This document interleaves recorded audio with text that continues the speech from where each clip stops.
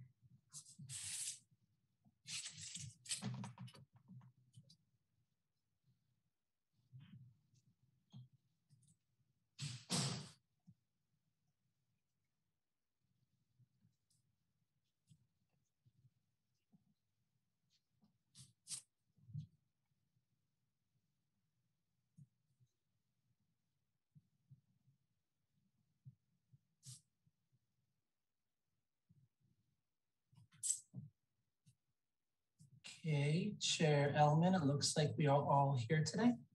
Perfect. Well, I'd like to call to order the Tuesday, October 5th, Parks, Recreation, Community Resources Advisory Commission. And Nick, since this is your first night with us full time, can I ask you to lead us in the pledge? Yes, I would be honored to. Pull that up. All right.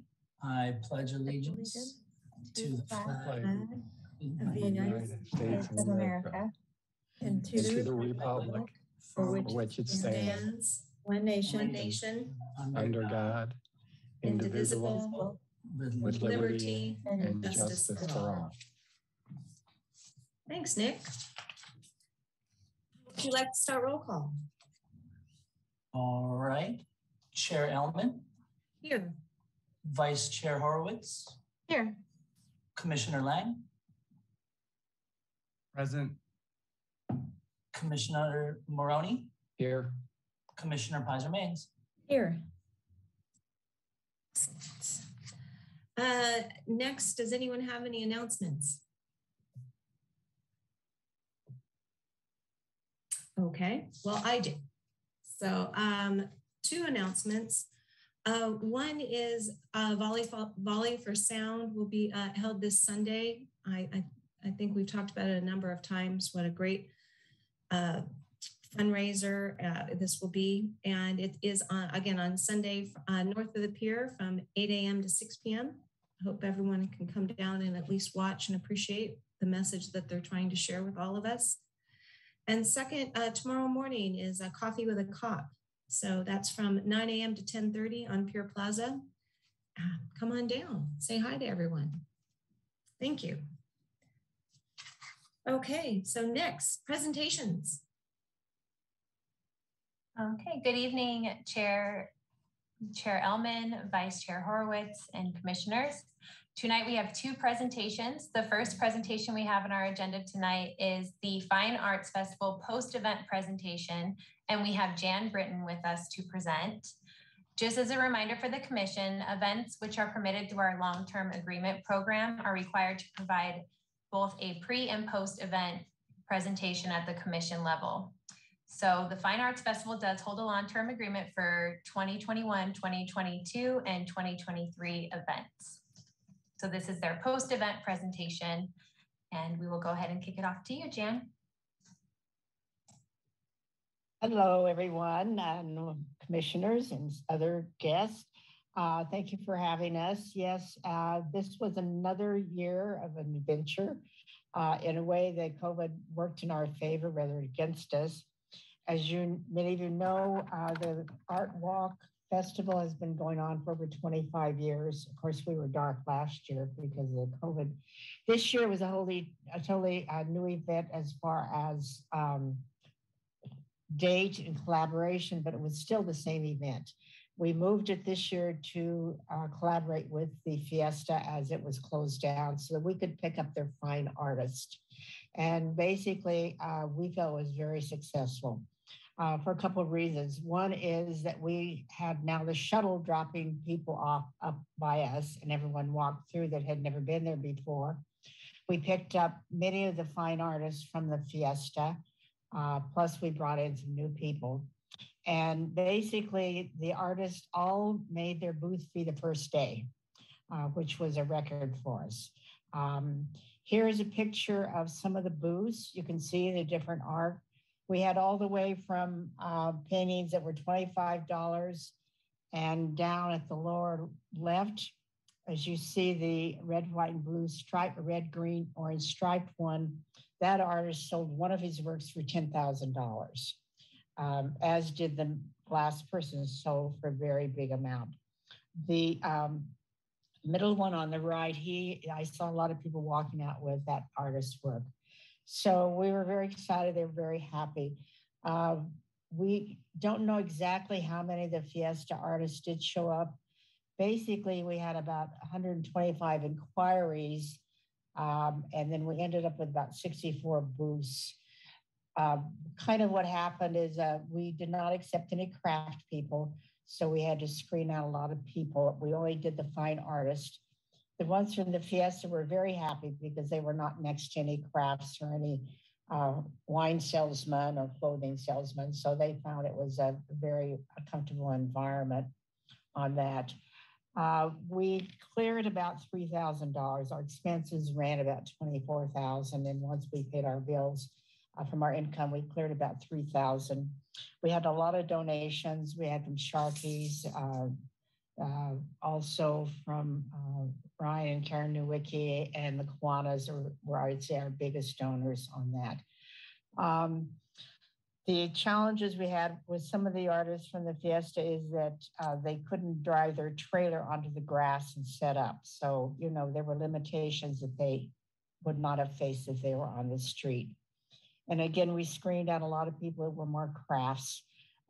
We did look at everyone ahead of time and screen in quite a few.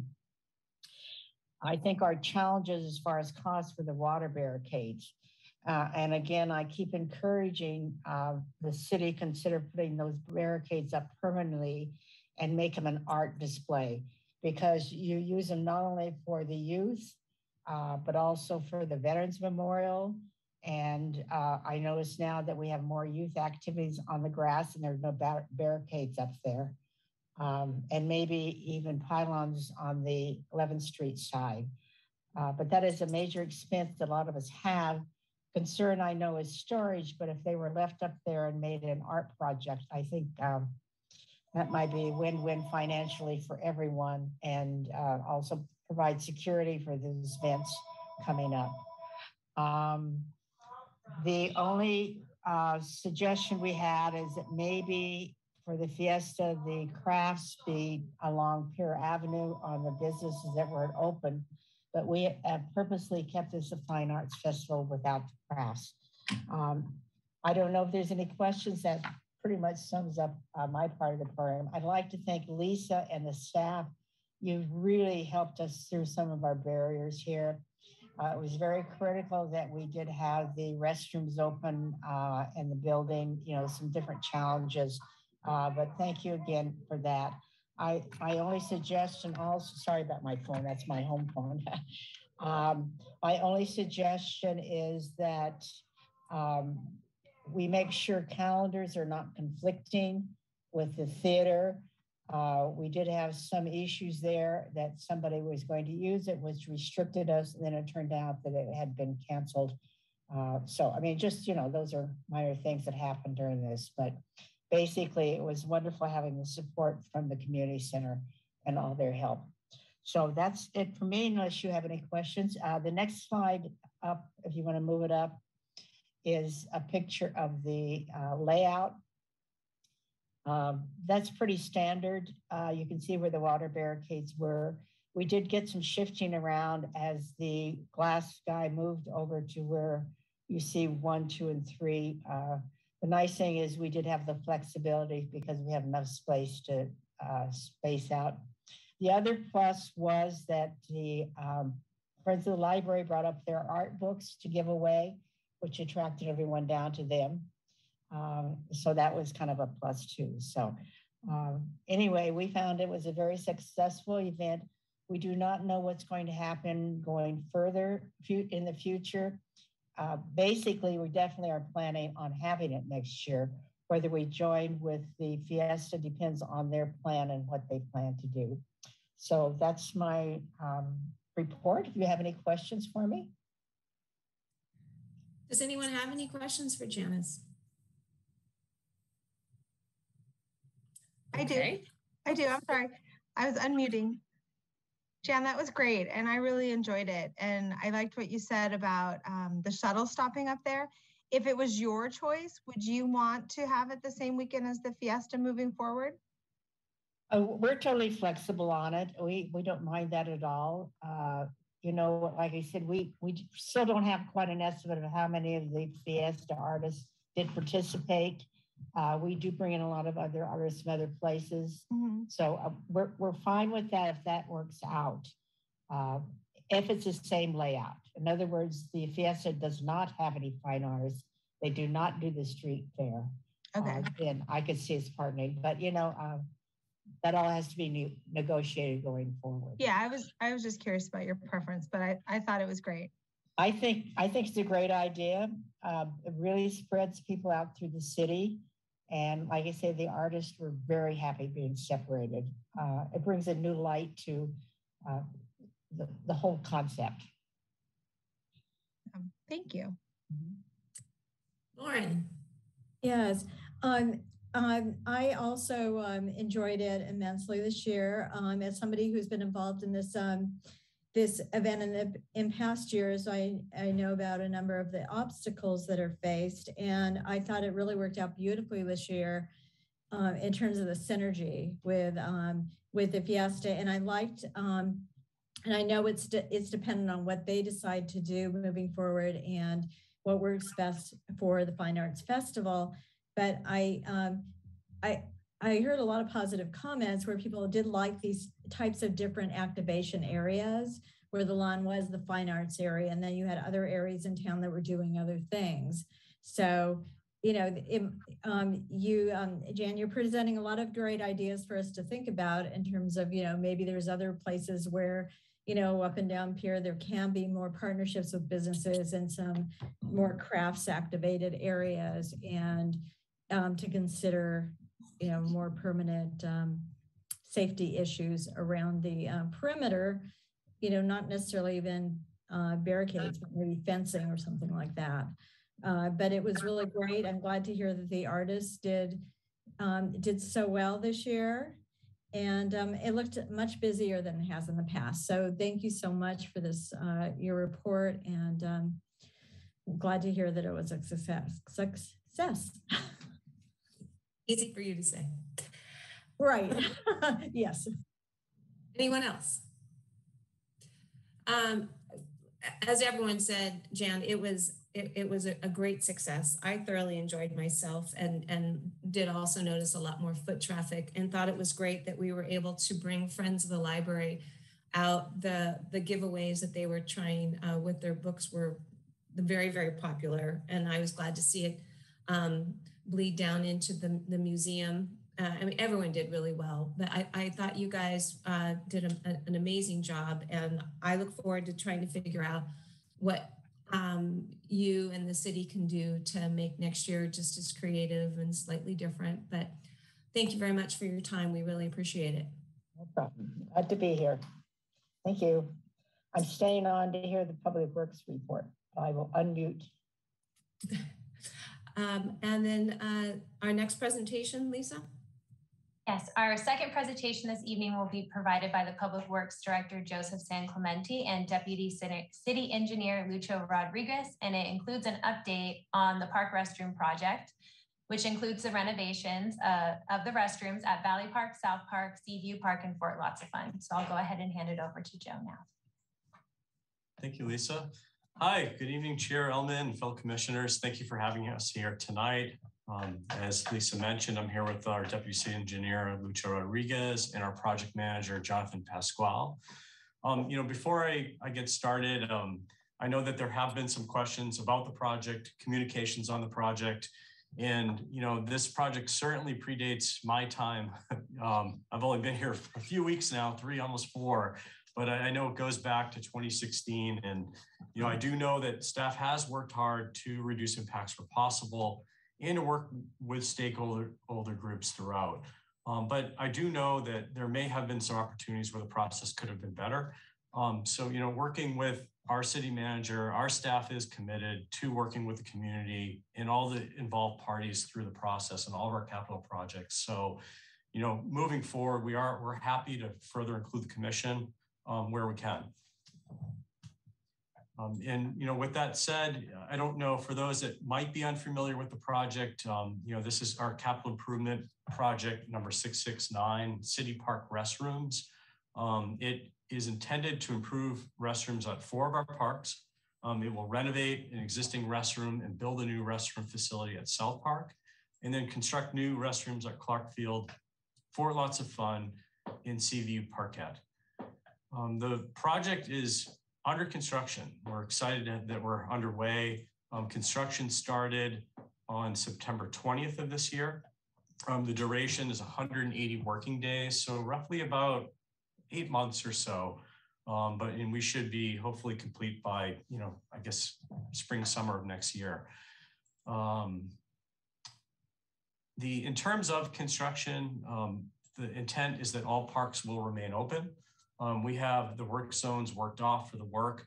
Right now, all the construction fencing is up at all 4 sites. There could be certain times throughout the process where those work zones do have to get intermittently expanded to accommodate certain targeted, limited activities that might have to happen to keep construction going. But for the most part, those construction zones are fairly set for the duration.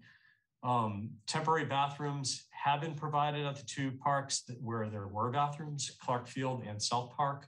And then there is an additional temporary bathroom for the school district up at the upper level at South Park. So right now, construction is getting started, and the intent is that construction will be ongoing at all 4 sites, but the activities themselves will be sequential. So activities began, even though fencing is up at all. I was getting some interruption, pardon me. So even though the fencing is up at all the sites, the excavation began at Clark Field over this past week or so. The contractor will be working on pouring the footings for the foundations over the next several weeks. And that work is going to be followed by South Park, where some of the excavation and grading work did start in this past week, and that will also be followed by footings once they're complete at our Clark Field. But they will try to get activities concurrently as much as they can, but as each trade comes in, whether it's the concrete work or the framing or the electrical or the plumbing and so on, they will work sequentially through the sites. So starting at Clark to South Park, and then moving towards Seaview and Fort Lots of Fun. One thing that I did want to bring up tonight is that there are 5 eucalyptus trees at Clark Field that are located along the northern section of the park. They are located within a raised planter next to a retaining wall. It was always our intent that these 5 eucalyptus trees were going to be retained throughout the project. While we were doing excavation work, the contractor did experience more roots than were anticipated once we're able to break through the asphalt surface in that parking lot. The roots were going to be in direct conflict with the new foundation, and they did need to be removed so that we didn't cause unnecessary delay to the contractor and they could continue performing the work for the excavation. We did consult with an arborist. And these trees, they are big trees in a very narrow planter. One of the trees is in poor health. It's dying. It's the easternmost tree. If you go out there today, you'll notice that there's really not a lot of foliage on it. It does have insects and disease. And that tree really was not in good condition before construction started. But all five of these trees rather have experienced some trunk and root expansion, which have contributed to cracks in the bathroom structure. There's cracks in the retaining wall and the planter bed. And all of these would end up requiring further repair and maintenance over time. We did see that there was damage from the tree roots once we did conduct some excavation near the existing bathroom facility, where the roots were infiltrating the electrical conduits and the sewer lateral. I know that over time there has been quite a bit of issue with the sewer working and really keeping that facility running. And then we've also gotten some complaints over the year from one of the direct neighbors about sap and falling branches out there. So at this time, we do intend to remove the 5 eucalyptus trees. And we are going to recommend replacing them on a 2-to-1 ratio in the park. We did work with arborists to go through the city's approved tree list to find a species that is a little bit smaller and more suitable for that planter bed that would work well. So we're evaluating how many we can fit in that planter. We think we might be able to fit all the 2-to-1 replacement in there, but we're going to continue to evaluate which trees we're going to select and what the placement might be and try to fit as many in there as we can. So with that, we're happy to answer any questions. So does anyone have any questions? Okay, I'll get started with my questions. Okay. I'll go ahead. Go ahead, Tracy. Oh, thanks, Joe, for the information. I have a couple questions. It was brought to our attention through a local resident, and I think Commissioner Ellman sent an email as well regarding the bathrooms for the staff at South Park and whether there's a way to make those a little less Andy Gump and a little more, I don't want to say luxurious because it's a temporary bathroom, but they're going to be using it for 6 months. We all know that outhouses aren't the most pleasant, and if there's any plan to accommodate the people who are there every day. Sure. So I know that was a question that Chair Ellman might have gotten to. As for the trees, I understand the tree removal because of roots and tree health. I don't know that contractor timeline is the best motivation to take down a tree, but I appreciate you explaining the limitations I've experienced having to take out trees at my own house because of foundation issues. And so I understand that. So I appreciate the more detailed explanation about removing the trees and not just because it's a contractor timeline. And then on a totally other topic, we got an email today that you started the reseeding at South Park. And I don't know that the email said how long that would take. And then I wondered what the timeline was for Valley Park, if you were going to be doing any reseeding over there. Yeah, that was a lot. I realized that. All at once. Yeah, so I think the first one was the bathroom of the school district. So our team is working directly with the school district staff, and we are working with them to ensure that all their needs are met for the bathroom. They do have a separate bathroom, it's locked, but we have been in communication with the district throughout the project.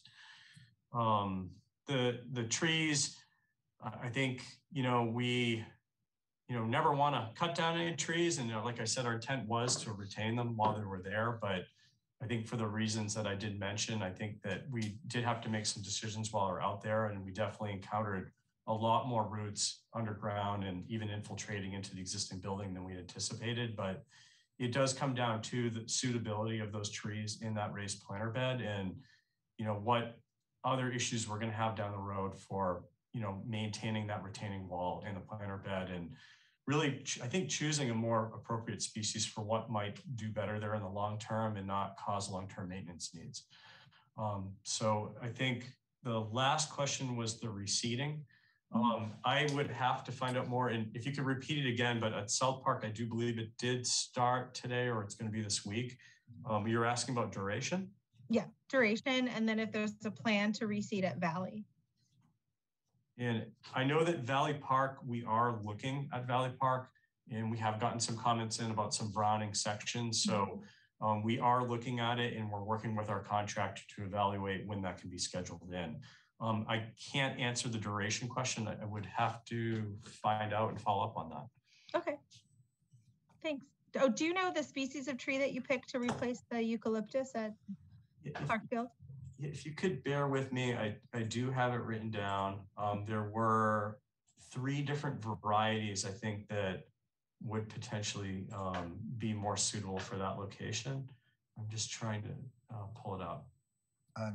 And actually, while you pull that up, Joe, I can share the information on the reseeding for South Park. Oh, thank you, Lisa. Appreciate it. Of course. So that actually is going to take place from today through its scheduled reopening on Thursday, October 28th. Thanks, Lisa. And Public Works did post signs of this expected closure at South Park today. Okay. And I can look up Valley Park's information for you. And to add to that, next seeding at Valley Park is for the month of December. That's when we're gonna do the other park. Okay. Thanks, Lucho. Thank you. So, and there's for the replacement trees, New Zealand Christmas tree is one of the options. It provides these red flowers, and the other one escapes me right now as well, but they are from the approved tree list, and the arborist went in detail through all the trees there and found ones with the least intrusive root system, because in reality, that's a planter. Right. And I don't think it initially was thought to be a big tree planter, right? It's just really to have some other kinds of plants. mm-hmm. But anyway, we have a good plan for the trees, and we will find maybe by the end of the meeting, we'll find the other proposed tree. No, thank you, Lucha. And I do have it here. So it was the New Zealand Christmas tree. The other one was the Melaleuca. And the third one was the Brisbane box. And those are all in our approved tree list. Thanks. And does it make sense, since we are here with the Park Commission, does it make sense to plant them all the same, or would you like to see variety? You know, Lucho, I would have to jump in here. I do apologize. While this update has been phenomenal, we appreciate it. It is just presented as a presentation. So should that, I would feel uncomfortable with the commission kind of deliberating on that and making a formal recommendation.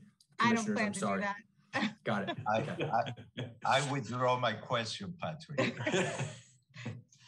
Good thing you stopped me, Patrick. So does anyone else have any questions? No, thank you, Joe and Lucho.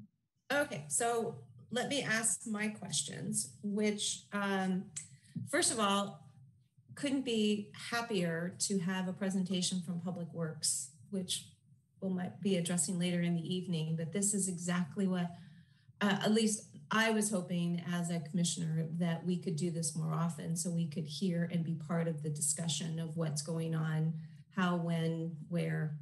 So my comments about the presentation regarding the parks is one at Valley Park, I'm hoping we can do a better job of looking at timelines, such as this morning we had a truck deliver the chain link fencing for the closing of the middle of the park at 6 a.m. with a need to drive the truck backwards down a winding driveway. And so I don't think that was necessary. And I think it was a miscommunication. So I'm hoping that we can look at that constantly with a project of this size, because I'm going to assume that we have Seaview Park and Fort Lots of Fun that are surrounded by homes. And also, I've already made this comment once to the city, but we already have a huge construction project going on next to Seaview Park, which is the new school. So I'm hoping that we can look at that as a way for all of us to communicate timelines and issues. Issues are going to come. I find that most time if people know there's going to be an issue, the water's going to be turned off, the electricity is going to be turned off, that we do this in more than just 24 hours. And so that's my first comment about communicating. The next one is about the bathrooms that we're requiring people to use. And Tracy, the city did, or the builder, I'm not sure who, changed the bathroom that the school is using. Oh, okay. It's still disappointing to me, but it is better than what they were offered before. And I did go down and check that out. The issue that I think we're running into right now with the bathrooms are that we do have young school children that are using the bathrooms down on the east side of the park. And they were unacceptable today. I was down there at 11 o'clock in the morning and they had not been cleaned. So they made it through the weekend and Monday. Monday they were filthy. And then this morning there was still an issue. And again, we have these young kids where teachers have to go with them and there was no toilet paper. So if that were me, I would probably, if I know I'm going to be doing this, I'll be bringing my own toilet paper. But I'm just saying we have to have a checklist. And I think that's a really important one since this is open to the public. The next issue of communicating is the fact that was it necessary for us to do this seating at this time? Since we already have two parks, Seaview Park and Fort Lots of Fun, that have very minimal amount of green space, and now they have basically none. We've taken a huge amount of green space from the residents by reseeding the park when we are. Was it necessary to do that now? That would be one of my questions. You brought the comment up that we're going to be doing this in December. So have we thought about, is there a check sheet for that? Do we have sports going on in December? What are we able to move them? Are we doing it in two segments? And again, these are all questions that I would be asking, and I'm sure others would be asking, if we could consistently have more of a communication between Public Works and Parks and Rec, since we know there is a crossover of the two groups, such as trees. What is our tree policy? What types of trees do we want to plant? So those are the beginnings of my comments about what we're trying to do. I'm all in on trying to get this done in a timely fashion, but I'm hoping that we have weekly meetings that the city and the contractor does so that we know what's going on Friday, because the city is basically closed on Fridays. And those, again, the bathrooms need to be kept up, as well as my last comment is the trash pickup. Edith Roadaway Park is now busier than it's been in the past as far as I'm concerned. So the trash cans were overflowing on not this Monday, last Monday. Every Monday, the trash cans are just full at all of our parks. So the question is, can we get a trash pickup on Sundays? Because you've got soccer, you've got parties, then you've got regular use. And I just don't think we either have enough trash cans or we're picking them up enough. So I think at this time regarding this part of the parks issue, my questions have been asked. Thank you.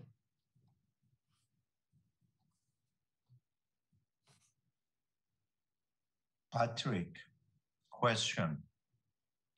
Is there, do we answer the questions? Is that okay as part of this, or? Sure, yeah, I mean, nothing that, once again, this is, as I kind of echoed earlier, this is just a presentation.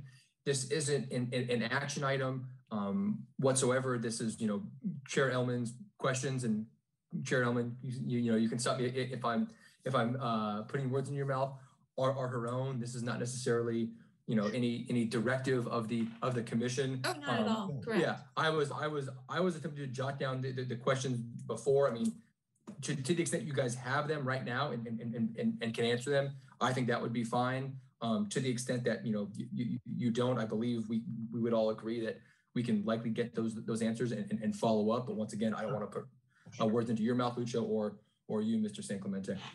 Okay, perfect. I have a couple of answers that we could share. One is important regarding the reseeding. Reseeding is worked around the sports calendar. And that's what we're doing in December. It's after at Valley Park, it's after the sports that are taking place there. Then we follow up with reseeding. And likewise at South Park, it was wading into the, I believe, AYSO is the one that's playing at Valley Park right now. But at South Park, there was also considered the calendar, and we moved on. There's no sports plans. Just a little bit of information about the reason for reseeding the parks is we can let them go a little longer, but then ends up being a dry lawn, and it turns yellow, and we already went through that problem in the past. So we're catching up with the maintenance, I would say, and the process of keeping the lawn nice and green and useful. Otherwise, we are just not doing what we're supposed to be doing. But with a little bit of construction, and I'm sorry to hear that there was a delivery at 6 a.m. of fencing, and we strive, and I say that with an accent on the whatever letter it goes, that our contractor knows, and we're monitoring it daily, it's an 8 to 5 project. So there should be no activities whatsoever before 8 a.m. And for Friday, because it's an excellent point, Barbara, the Friday work, we have a team of inspector and construction manager on Fridays as well in the full-time monitoring the construction. Therefore, we are confident that we're watching closely what's going on. The fencing, by the way, was due to the reseeding, if I'm not mistaken. And we have to remind the contractors that come in only once in a while to do that, even though we write in there 8 deliveries after such time. Occasionally, one of the contractors don't listen, and we have these issues, but we do try carefully to maintain the problems to a minimum, right? And the inconveniences to park goers and the public in general. Those are the only answers I have for the list of questions you have, but we can always answer later if we do. Oh, one more thing. I'm so sorry. Yes, maintenance of the temporary restrooms. We are maintaining them three days a week as a test, and obviously we do need to scale it up to one more probably. Monday, we do them Friday, Monday, and Wednesday, if I'm not mistaken. But we are going to monitor making sure the supplies are always available, and that's something that we are going to talk to the supplier of the restrooms to make sure we have additional available. Thank you, Lucho. Absolutely. Thank you. So, any other questions? Okay, well, again, I'm hoping that Public Works will be back many times. Thank you, Joe. Thank you very much. Thank you, Joe. Thank you, Lucho. And thank you, Jonathan, for joining us tonight. And I did want to second what Lucho had said about the yearly seating times being built around the permitted recreational activities at each location. That schedule has definitely been created based on those permitted recreational activities at each park. And we will be working with the Public Works team to get a more firm timeline on all of those reseating times, and advance notice will definitely be given to the commission on those reseatings as they come up at the different points throughout the year. Lisa, where are we going now? We're going to your COVID update. Okay. Thank you, Chair Elman. I wanted to provide an update that the City of Hermosa Beach is in partnership with the Beach Cities Health District hosting a community COVID-19 Pfizer booster shot clinic on Tuesday, October 12th from 1 to 4 p.m. for LA residents who received the second dose of the Pfizer vaccine at least 6 months ago and are at least 65 years or older, or residents of long-term care facilities, or those between 18 to 64 years of age with underlying medical conditions, or those between 18 to 64 years of age with high institutional or occupational risk positions, including healthcare workers, first responders, teachers, daycare staff, grocery workers, and workers in homeless shelters or prisons. The clinic will be held in the community center gym. All these details that I've just outlined and the registration for this clinic is available at myturn.ca.gov. And that includes my COVID update for this evening. The other matters in this section are the 2021 special events calendar, which we have just included for your reference this evening, and the updates regarding the items that were previously on the commission's agenda. And I wanted to sum up that report and share that the naming policy did go to City Council on September 28th. And it was approved. And the Hermosa Hermosa Holidays event by the Chamber of Commerce that you had seen at your last meeting as a public hearing will be going before City Council on October 12th as a public hearing for review and their approval. And that includes my updates for this section. Excellent. Nice job. Okay, so then we're going to move on to public comment. So, Lisa, I'm going to ask you, because I left something downstairs, if you would read the public comment portion of our meeting. I'm going to put you on the spot. Of course. Hold on just a second while I bring that up.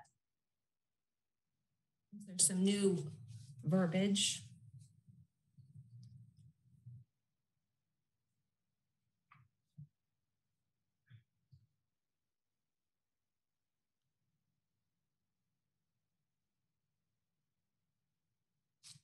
Sorry about that, everyone. I left Lisa hanging. It's okay, I have it here.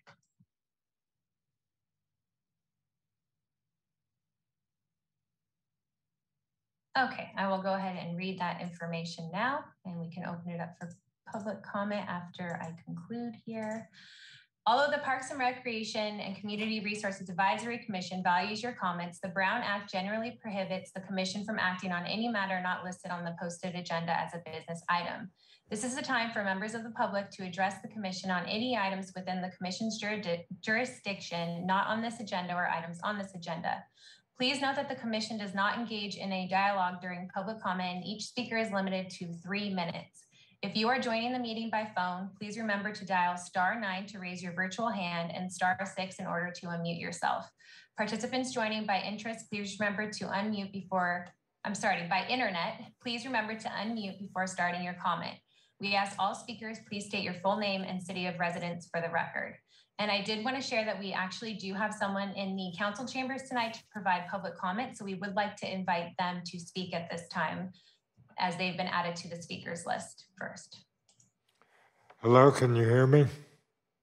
We can. Okay, I wanted to speak briefly about what's happening at Valley Park.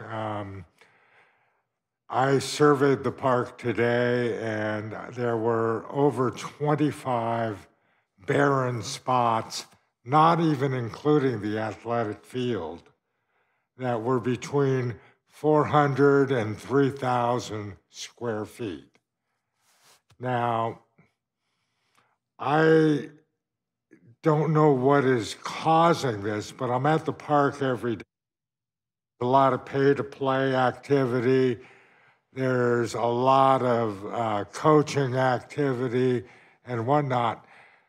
The problem is that the aesthetic quality of the park is being substantially degraded. Like I said, there's at least 25 barren spots, and most of them are in the 1,000 square foot range. Now, I don't know if if you're taking the athletic field basically down to dirt with the activity that's being used on that. And these other places are taken down to dirt. So is the city's plan to resod those areas and fence them off until the sod can take? Because if you try to reseed it from grass, from dirt and reseed it, then it's going to be 6-8 months before, or longer, before that area can be in a high usage area. So what is your plan to protect the aesthetic quality of the park?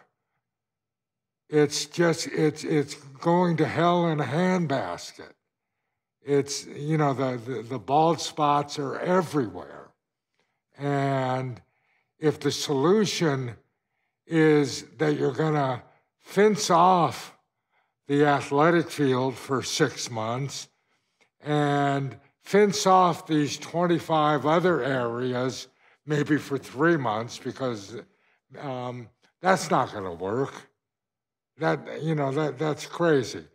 So I'm hoping you have the budget, you've taken a look at the problem, and you have the budget to resod these areas, and so they don't have to be fenced off forever.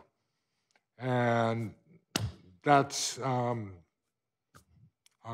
what I would like you to consider. And I'd like you to consider the usage policies that are driving what I believe is the overuse of the park. I brought, by the way, much of what you think is green on the park is not green, or it's not grass, it's weeds. Now, I wish you were here so I could pass them around, but it's weeds. And that's that. Thank you for accommodating me. I appreciate it.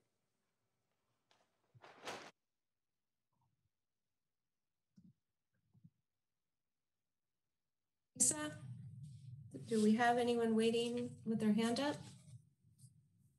Just a reminder for those who are on the line tonight joining us via Zoom or by phone, if you would like to speak during public comment at this time, please hit *9 to raise your virtual hand or unmute yourself at this time by unmuting via Zoom or hitting *6 to unmute yourself if you've called in.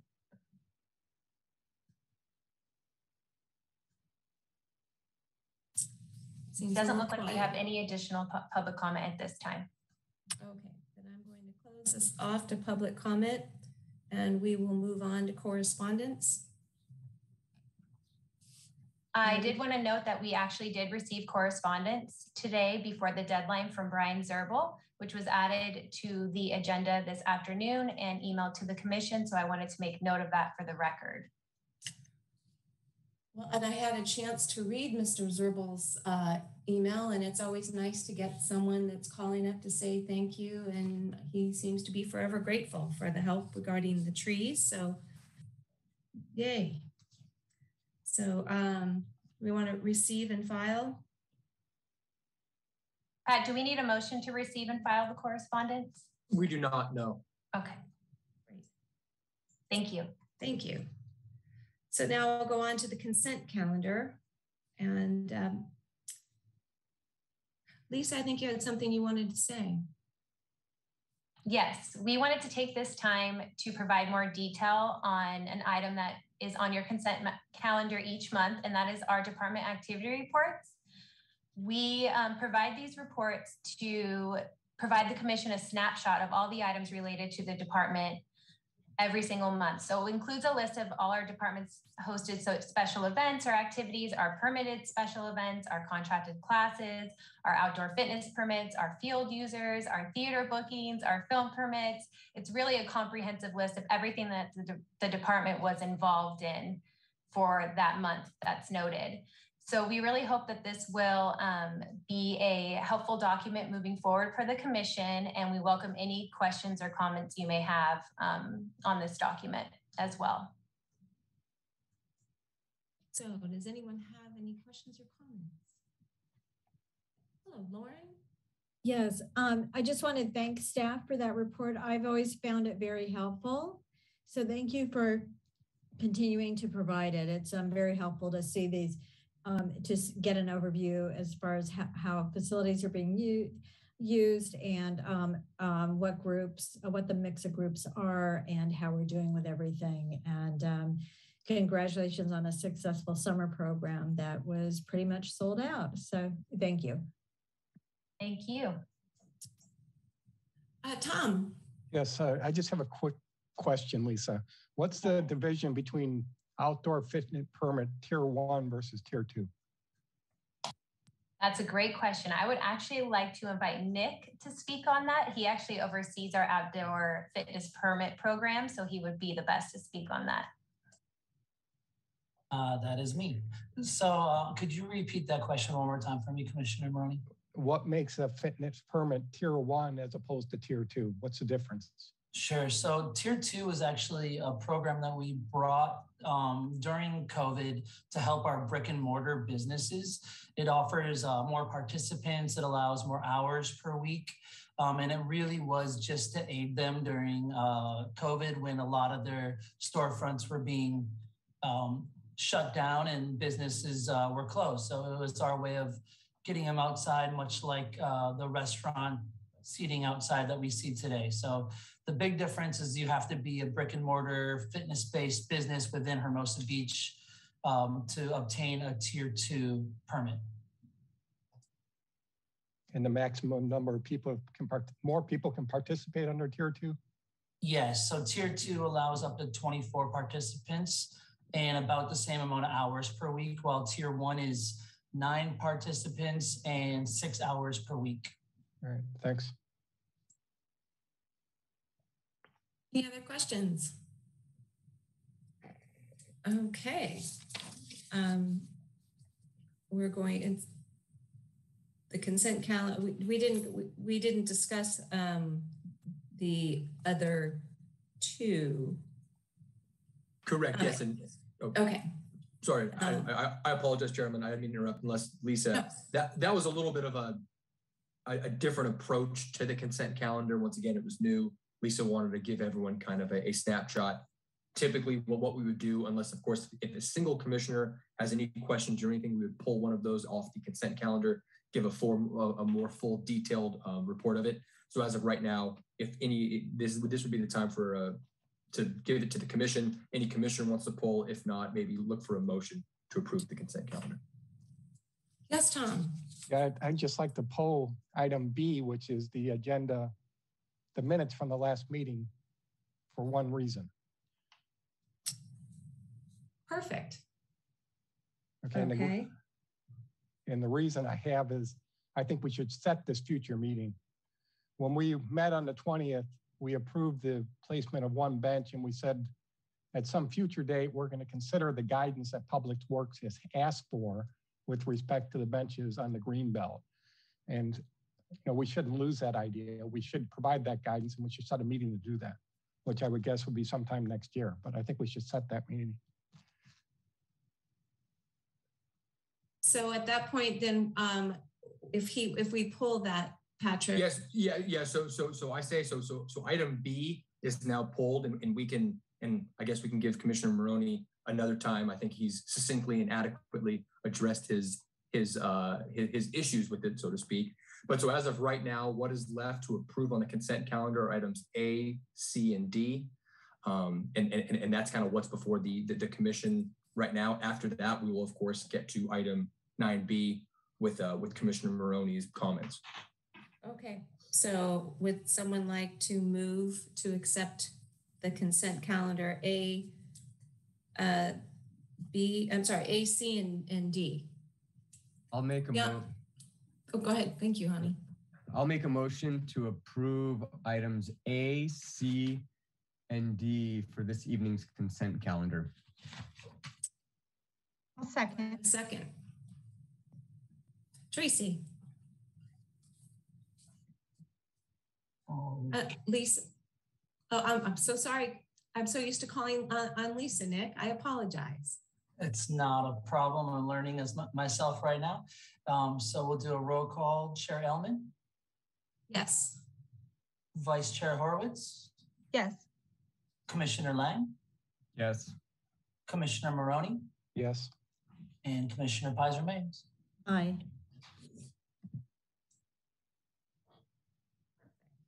Perfect. And so now that we're at the pulled consent calendar item 9B, and Commissioner Maroney, I of course will give you back the floor.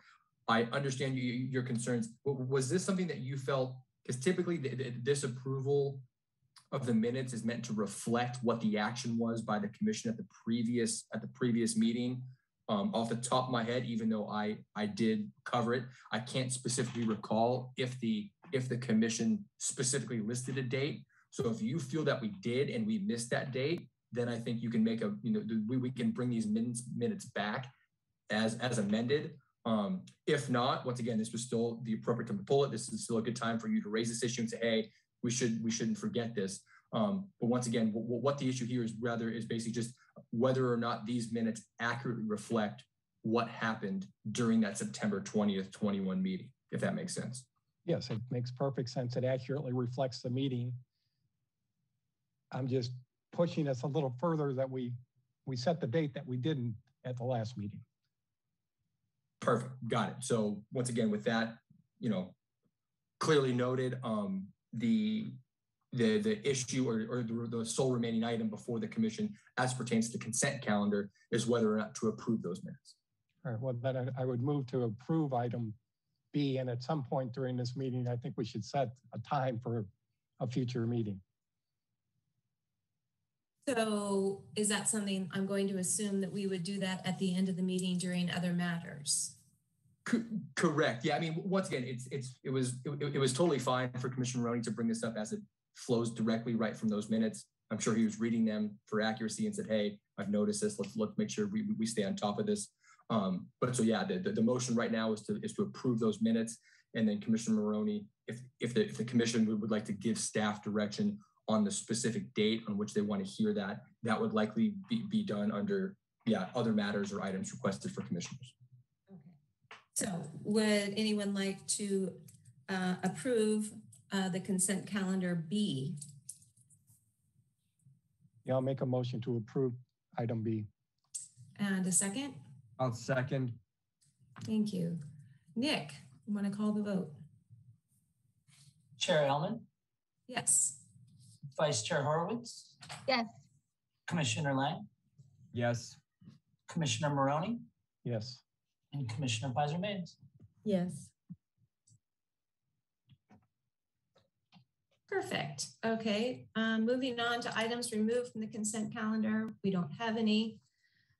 Public hearings, we don't have any. So we're going to move on to item 12, which is matters for the commission's consideration. Lisa. Thank you, Chair Elman. Our first matter for commission consideration tonight is the consideration of a resident request to relocate the beach tennis courts to an area closer to the pier. The city currently has a total of 6 beach tennis courts located on the north side of the beach, just south of 15th Street, within the city's commercial zone, which runs between 10th Street and 15th Street on the beach. In May of 2020, staff received a request from a resident living at 15th Street in the Strand to move the beach tennis courts closer to the pier due to noise concerns from the courts. As a result, commission requested staff to return with a more formal discussion to consider this request, which staff did at the September commission meeting with options for the September 2020 commission meeting with options for relocating the beach tennis courts closer to the pier.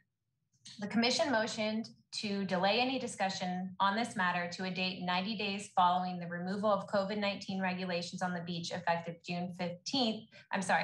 Effective June 15th, California removed many COVID-19 regulations on the beach, allowing for full recreational use of the beach. The 90-day period following the lift of these regulations ended on September 13th, 2021. Therefore, staff is returning tonight with this resident request to see if commission would like to consider it formally and to provide staff with further information on the desired level of analysis, including court usage data, policy option, et cetera, that they would like to staff to return at a future meeting with for future discussions if the commission wishes to further pursue this request.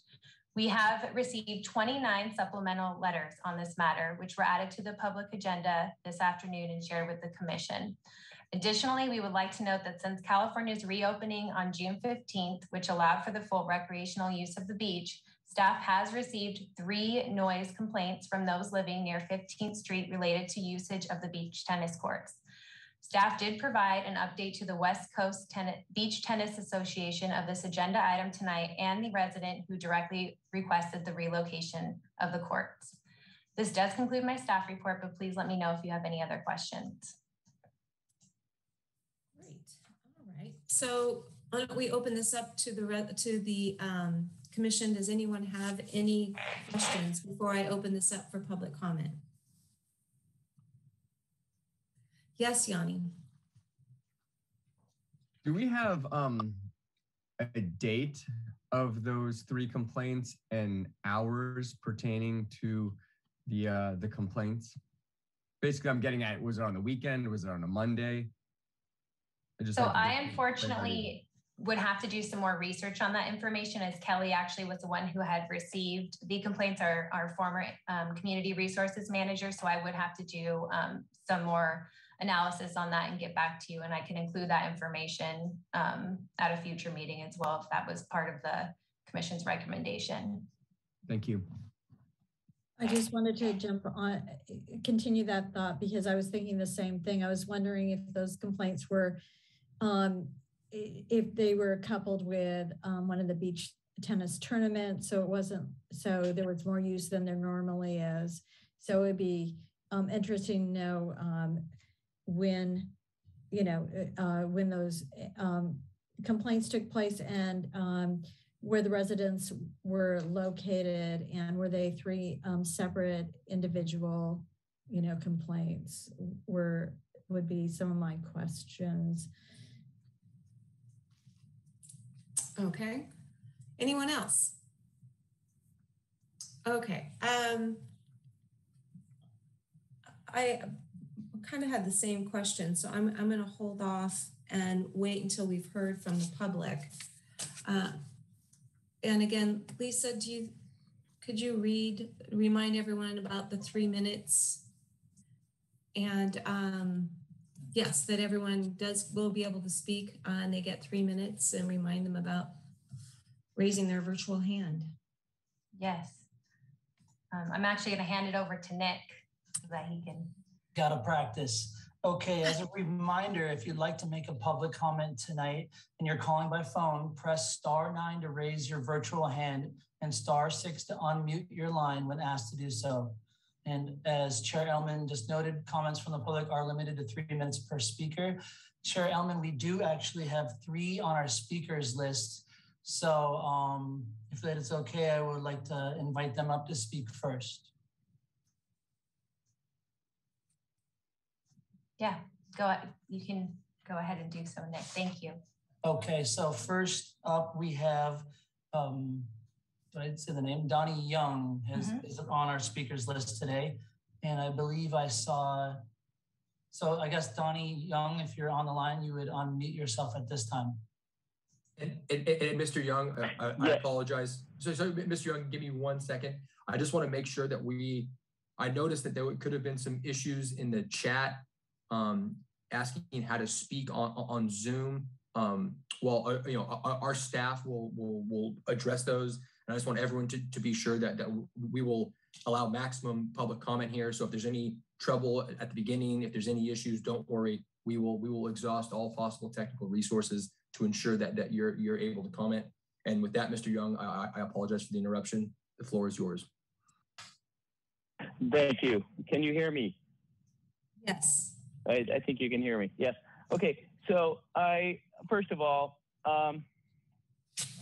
my question is I started beach tennis 12 years ago with 3 or 4 guys. We put a net in, a little net in, and we started. And next thing you know, it's grown into thousands of people enjoying the sport in our community. And my question is, why are we going through this again? We went through the normal process with Kelly, and then we went through the rec commission. They were sent out public notices to everybody, and we went through the city council and we had this approved. This was 12 years ago that we went through this process. So my question, I have like 4 questions, and that's my first question.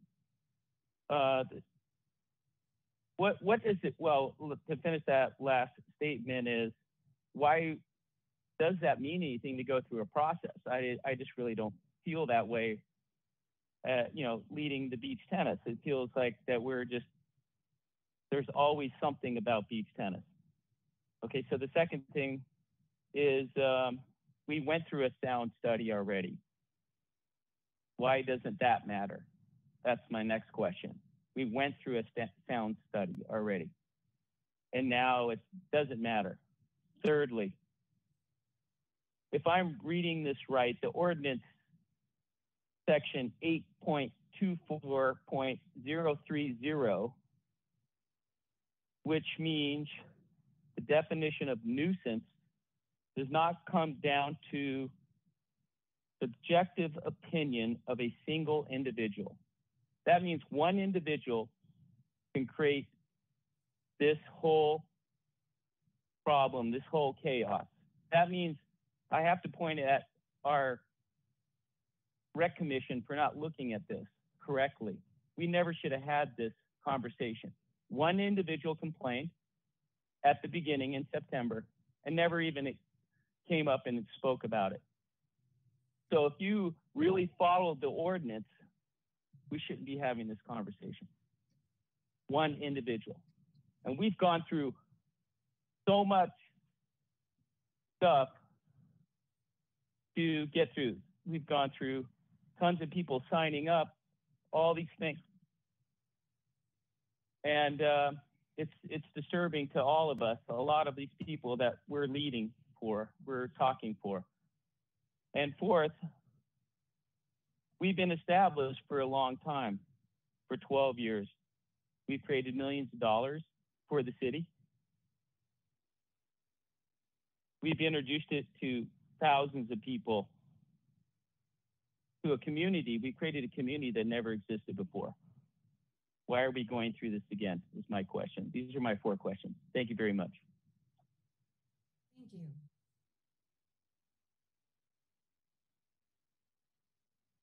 Nick? Okay. I believe moving on our speakers list, we have Gary Rhodes on our list. Mr. Rhodes, if you're on the line, just as a reminder, if you're calling in, *9 to raise your virtual hand and *6 to unmute yourself. So can you hear me? Because I think I unmuted myself. We can hear you. Okay, hi. So thanks for the work that all of you do on the commission to support us residents in Hermosa Beach. I think following up on what Donnie said, I mean, one of the things that I took a look at, it appears that all the comments, all the letters that are written in are all in support of tennis. Is there actually anybody here to speak on behalf of the complaint to move the courts? Right now you're here to give us your opinion and ask your questions. So my question to you is, if there's nobody that's written in to support moving the courts, and if there's nobody here to support moving the courts, I would hope that you take into account all the letters that have been written and the fact that, as Donnie mentioned, previous sound studies have not found any problems. And, you know, if you take a look at, you know, there's a person that has pickleball on the strand, or you look at all the beach volleyball, I don't think there's an issue with beach tennis having any greater noise than any of those sports. It's right across from the park. I'm actually one apartment complex behind the one that potentially made the complaint, and I have a balcony that's facing the park and the courts. Haven't really found it to be any problem. That complex actually went through a major remodel.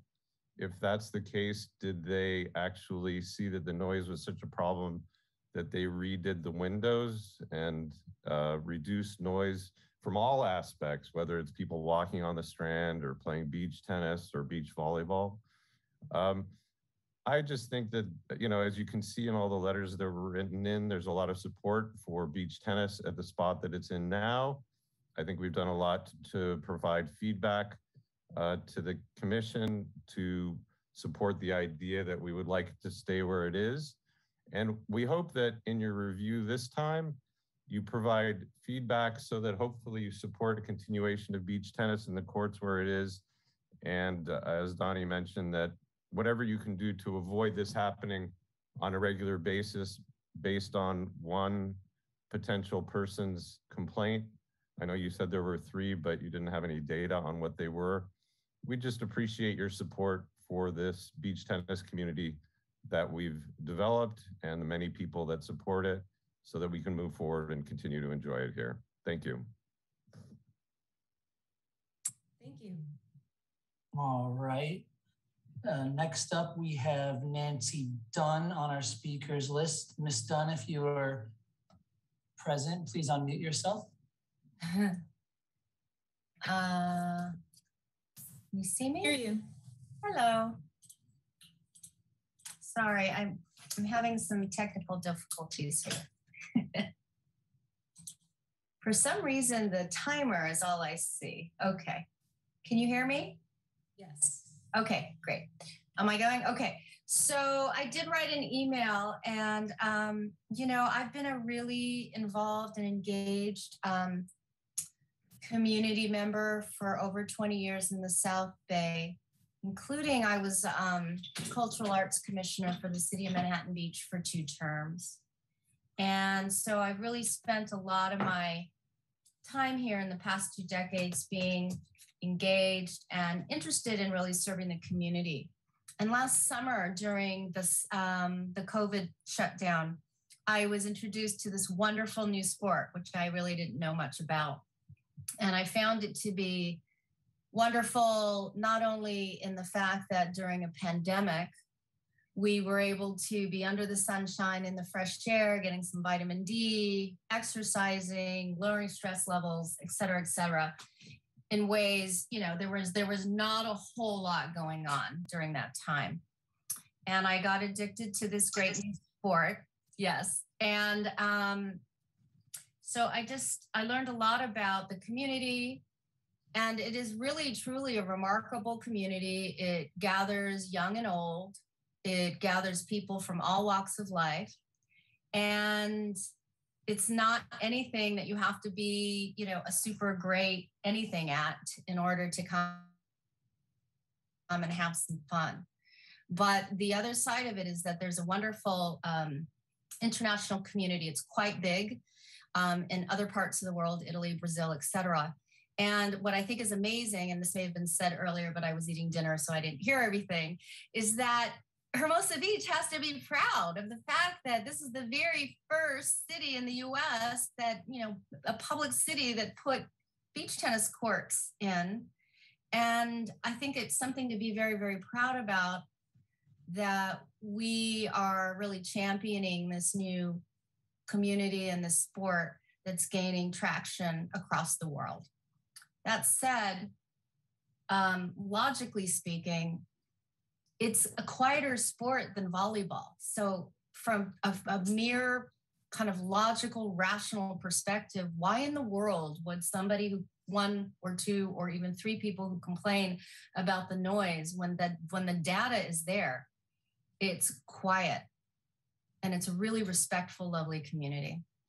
I just really thank you so much and for your consideration and not changing anything. Thanks. Thank you. Okay, Chair Ellman, those were the three on our list, and we can move it to, looks like we do have some hands up in the call right now. So right now, again, as a reminder, if you're calling in and you'd like to speak on this, please press *9 to raise your virtual hand and *6 to unmute yourself when you are asked to do so. At this time, I believe we have a caller with the last digits 2834 with your hand up. You're welcome to unmute yourself at this time and speak. Caller 2834.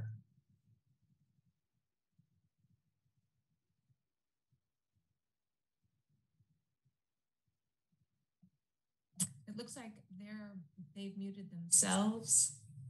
It might have been Donnie who already spoke on the phone. That's what I was wondering. Okay, so should we move on? Yes, let's move on. Okay, next on our list, we have a Mark Bonfigli. I apologize if I butchered your last name. Mark, you feel free to unmute yourself at this time. Yeah, can you hear me okay? Yes. Great. So my name is Mark Bonfigli. I've been involved in beach tennis for, gosh, I guess it must be 11 years. I met Donnie and Ginger by riding by these very courts and was so intrigued that my wife and I stopped. We started to play the sport. We got hooked on it the very first day. And as a lifelong tennis player since the age of 4, I literally stopped playing tennis for the last decade because of this sport, and I've traveled the world. I started a company based around the sport called Sexy Brand, which builds paddles, equipment, and gear for the sport of beach tennis. And we based it specifically next to these courts. We invested about $2 million into that process. That also included sponsoring several of the largest tournaments in the world that were located here in Hermosa, along with Donnie and Ginger and BTA, which brought a lot of tourism on a pretty regular basis throughout the years. So it's not uncommon for us to fill up places like Grandview Inn, Beach House, and now regularly when we have tournaments, people are staying at H2O. So we're supporting the local community, but the biggest, I think my friends that have spoken have said so much of it so well. The only part I can add is that from our perspective with our company, as well as 2 other organizations we've created in beach tennis, which one is a nonprofit, which is called the United States Beach Tennis Association, which is based here in Hermosa, We support the professional sport of beach tennis on its path to the Olympics. And Hermosa is a really critical part of that. Our location is actually a very big part of it. The store is located on 14th Street because all of the foot traffic going to the courts either goes through 15th or 14th. 14th tends to be busier because it has the kind of the U-turn where the Beach House Hotel is. So we based our store on 14th because of the foot traffic, and we've invested a lot of time and energy and money in making that the one destination that people going to try the sport or to purchase necessary stuff like, you know, balls, paddles, equipment, whatever. But the key is that our location is next to the courts so that when people want to demo paddles, they're only like 100 feet away. So it works out really well. It worked out so well that my wife and I sold a nice house on Hermosa Avenue and we moved to be located right at these courts just in the last 2 years. That was a huge investment. It was a lifelong savings and earnings that we put towards living here. And I can't imagine the entire reason we moved here disappearing. I mean, I know that it sounds funny, but we literally wanted the view of beach tennis. As far as the sound goes, I echo the comments by everyone else. We already know the data, and it is very common sense. Not only is it common sense, I happen to live directly in front of the courts. I am the only person that lives directly in front of the courts, other than my neighbor, who I think is like in his 90s, and I'm not sure he can even hear well. So from my perspective, I sit on the balcony. I don't like annoying noises. The most annoying noise I've heard in the last several years of being here is actually a speakerphone that the yoga people use. It's just like someone talking in your ear really loud all morning. That is the most annoying thing I've ever heard. Volleyball would be the second. The thumping of the balls is much louder than beach tennis. And then third place, if you were gonna say it, it would be maybe someone playing beach tennis if you're like 20 or 30 feet away. But nobody lives 20 or 30 feet away from the courts. They're like 100, 200, 300 feet away. So I just don't get this whole thing. I think we have to keep in mind there's gonna be sounds that not everybody likes, and there'll be a tiny percentage of people that find seagulls annoying or find children playing and laughing and you know, harassing each other like kids do annoying, right? That doesn't mean that kids aren't allowed to walk on the Strand and be kids anymore. So for all of us adults that still want to be kids, beach tennis is the perfect solution. It's really healthy. It's on its way to the Olympics. And as my friend just said, you know, we could be proud of the fact that this is the first dedicated courts. It's a historical landmark when it comes to the sport of beach tennis. And just think back a couple decades when volleyball was kicking off. The first set of courts in the United States would be a really big deal. So for all of you that are not up to date, I know I'm running out of time, beach tennis went to the World Beach Games just 2 years ago in Qatar and had a huge presentation there. They built 3 stadiums for the sport. So we're on our way to being recognized as an Olympic sport, but the only way it will happen is with US adoption. So that's why we've invested so much time and energy and money. That's why Ginger and Donnie are putting their entire life's work into this sport. We have an infrastructure set up, you guys. This is where it all happens. We appreciate it. Thank you very much. Okay. All right. Thank you. Okay. And we've had a couple new people join us during the last couple of minutes here. And just as a gentle reminder, public comments are limited to 3 minutes, which you should be able to see on your screen. Moving forward, and if you're joining us now, just one more reminder that please press *9 to raise your virtual hand if you did call in, and *6 to unmute your line when asked to do so. It looks like we only have one more hand currently up in our chat, and it is Mr. Dean Francois. Good evening, Dean. Hello, are you there? We're here, we can hear you. Okay, I was trying to start my video. I don't know why the host has stopped my video. I don't think it was intentionally. Oh, there we are. Okay, great. Okay. I appreciate the commission waiting until COVID was over to reconsider this thing. It's kind of a shame that we have to go through it so many times. I appreciate everything that Ginger and Donnie has done to get this Beach Tennis Association going. It has encouraged, they're very inclusive, encouraged people to play, got me to play. I'm not as good as the rest of them, but that's okay. We're still out there playing and it's a lot of fun. And it's kind of sad that one resident, it appears, is trying to stumble this. I know your staff report says there's 3 complaints. We don't know if it's 3 complaints from the same person, what the complaints are about, what the noise is about, but we've been through this before. The data shows there's no noise problem. And that's what your staff report stated in 2018. No noise compared to the same in volleyball. So we don't really know what type of noise the complaint is.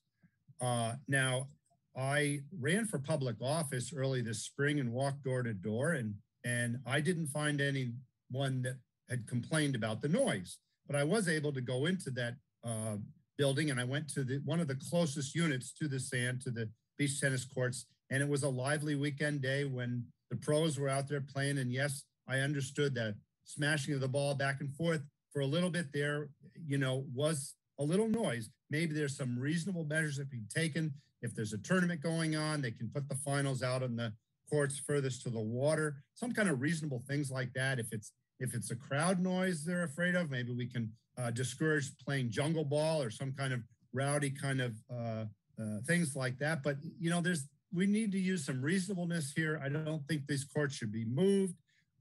We only have 6 courts. It doesn't look like we're going to get any more. And it's a growing sport. They've done a great job to grow it. And it's in the commercial district. And if the beach tennis courts are moved, there's going to be volleyball courts there. They're going to have the same noise in the same spot that's close to where they live. And that's just part of where that district is. And that's what it's been designated for. So, you know, for all that, I think we should not schedule another hearing on this. We should be done. It's not a legitimate problem. We've been through this several times before, and it just isn't, and it's supported by your own staff report.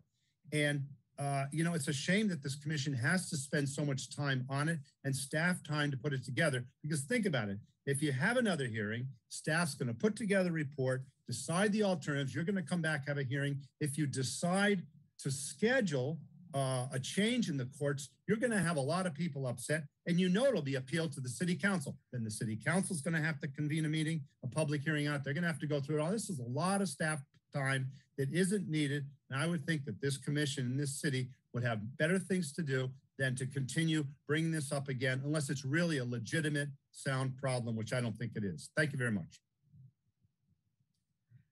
Thank you. Nick, anyone else?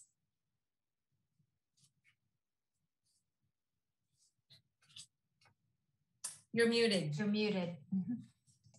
Almost made it. At this time, I'm not seeing any hands raised. That appears to be all. Okay, so we'll close public comment and bring it back to the commission. Do any commissioners have any questions?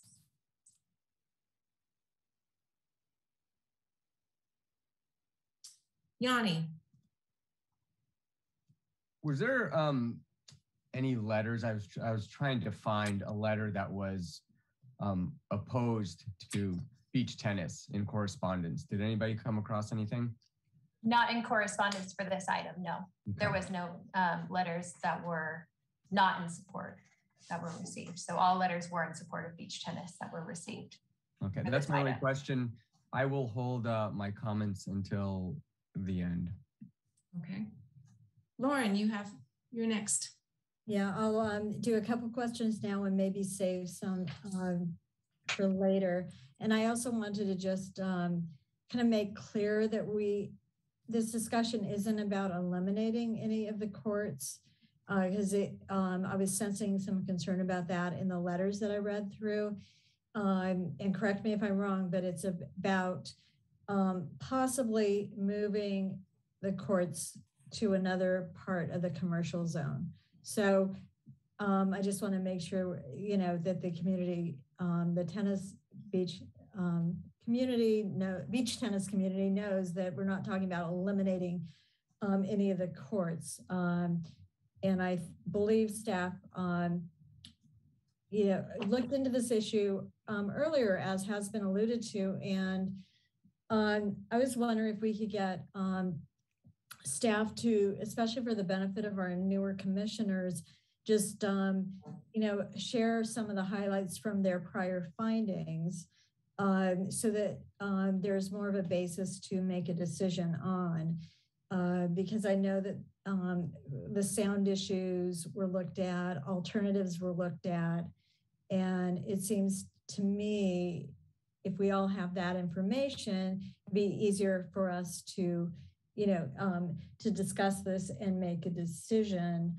I am disappointed, if this is indeed an issue, that we have received no letters of opposition or no testimony this evening. And I'm assuming, and perhaps Lisa, you brought this up before, that residents were notified about tonight's? Just the resident that requested that the courts be relocated was notified of this. So just the one resident. Just the one resident. What about the others that complained, or were these, we still don't know whether it was 3 separate complaints or whether it was one person complaining multiple times? It was 3 separate complaints, but I did not have their contact information to notify them. And the resident who requested this does not either, unfortunately. So that would definitely have to be something that would be considered if this does be moved to a future agenda. Okay, thank you. Well, I'll stop there for now to give my fellow commissioners a chance to discuss. I also wanted to respond to you on the prior work that was done that's being referenced as well in the public comment tonight. So in 2018, which is the sound study that's being referenced, staff did receive similar noise complaints regarding the beach tennis courts. And at that time, these noise complaints were investigated by our code enforcement team. And their action was that they went to the area at different times of the day across several weeks. And their report was that they did not notice that beach tennis was louder than any other recreational activities on the beach. This is not included to express if the noise from the courts is not a nuisance, but it is just for the benefit of the commission to know staff's experience in investigating this in 2018. Okay. Thank you.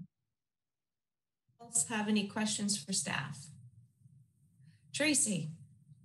Just a quick question. I went back and reviewed the agenda staff report and notes from our September 2020 meeting. And I believe staff went back out there to just hear what was going on. And just remind me, because I believe everything's just kind of run together, but the beach was back open, right? And beach tennis was back in full swing in September of 2020? No. It was not. The beach, yeah, it was as of June 15, 2020. Wait, September 2020. It was. Yes, open, it would right? not have been. We were still operating under numerous protocols, and some recreational activities were still not able to happen on the beach in September of 2020 when we first heard this request. We didn't fully open again until June 15, 2021. But beach tennis was able to play in September of 2020? Beach tennis, I believe that they were able to play recreationally, but not as far as all permitted contract. It wouldn't have been the full sense of what beach tennis would be operating pre-COVID at that point. Okay, that's all I have for right now. Thank you. Okay. Anyone else? Yes, Yanni.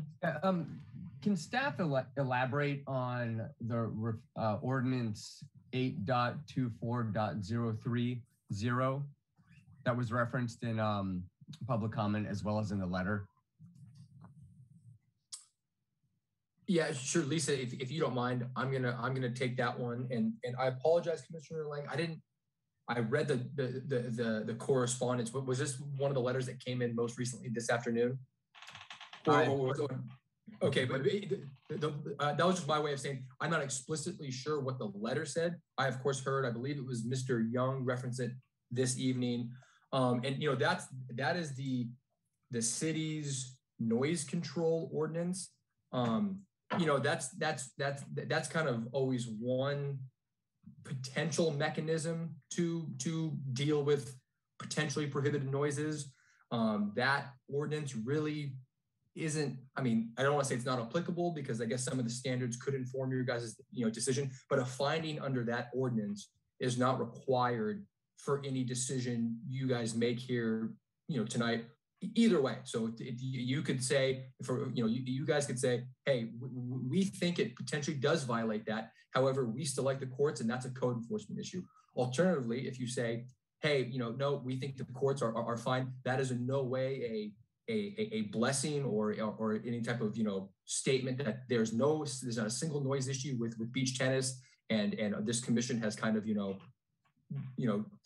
made that the formal position of the city. So that's potentially applicable, but not really just positive for your guys' decision tonight, if that makes sense. No, it does. Thank you. And as far as we haven't had any problems during any of their tournaments or anything like that. I would defer to staff on that. Myself in my office have not heard of any noise complaints, but once again, a lot of those things may get wrapped up by code enforcement and not by our office. So Lisa, Nick. I can't speak to staff receiving any noise complaints directly related to any tournaments or the contracted classes that take place for the beach tennis courts. Thank you. Anyone else? Okay.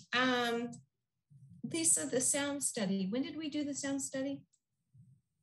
The sound study was work that was done by our code enforcement team. Okay, so that's so it's not an official sound study. Okay. It was staff investigating in response to noise complaints in 2018. Okay.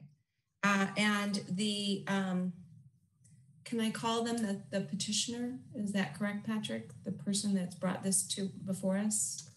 I definitely wouldn't use that term. That insinuates a potential case. So I would say that the resident that has expressed concerns about the noise. So the resident that has expressed concerns is not here to speak to this tonight. Public comment was open. We've closed public comment. I'm assuming, which I shouldn't have done, that he or she is not here to speak to the problem. I don't want to say that for sure because we don't see all the information for everyone that's on the line. But they were invited to the meeting this evening and given the information to join. So I would hope that if they were present, they would be able to address this during public comment, but I can't say for sure if they're here or not.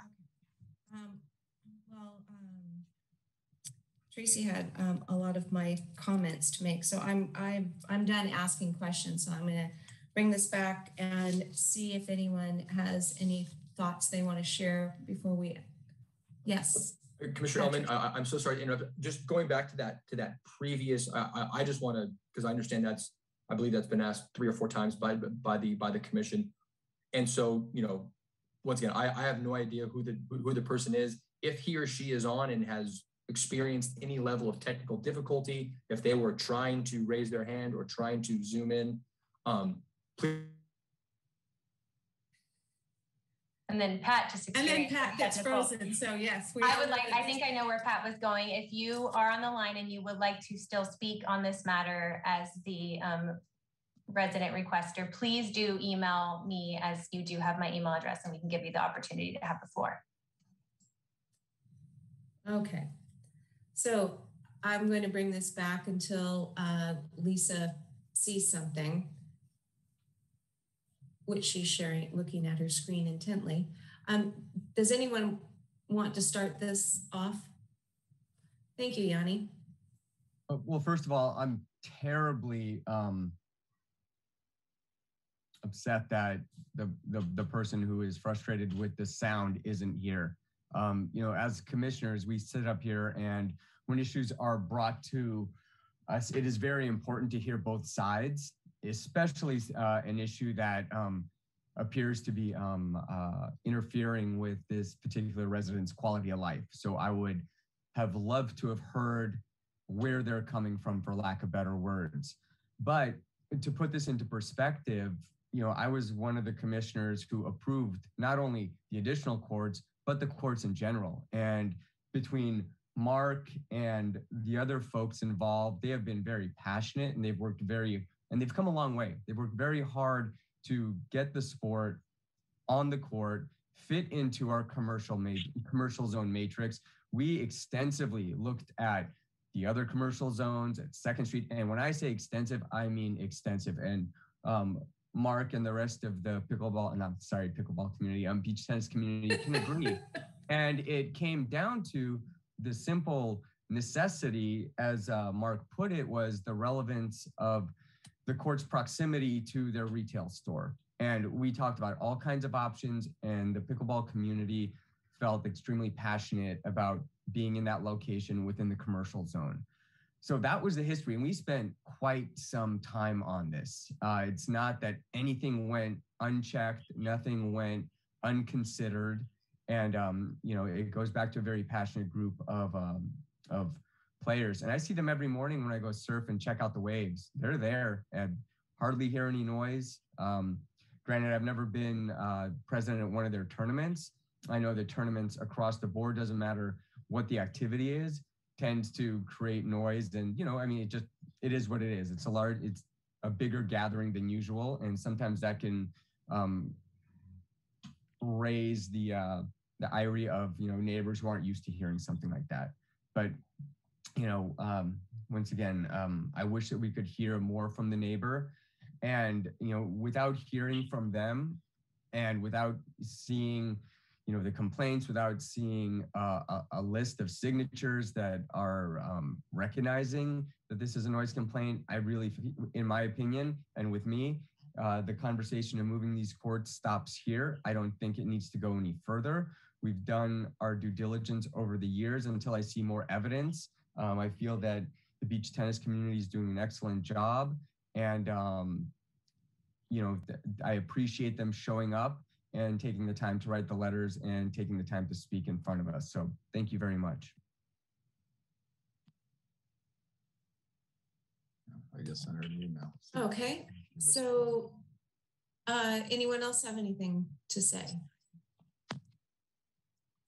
Okay, and what I will say is, as someone that dealt with the noise issues through the pickleball program for 2 years, I am very sensitive to what anyone views to be a nuisance or a problem. So I would have loved to have heard from all the neighbors, one neighbor, but this is not the first time that this has been before us. And for me, there doesn't seem to be much to discuss.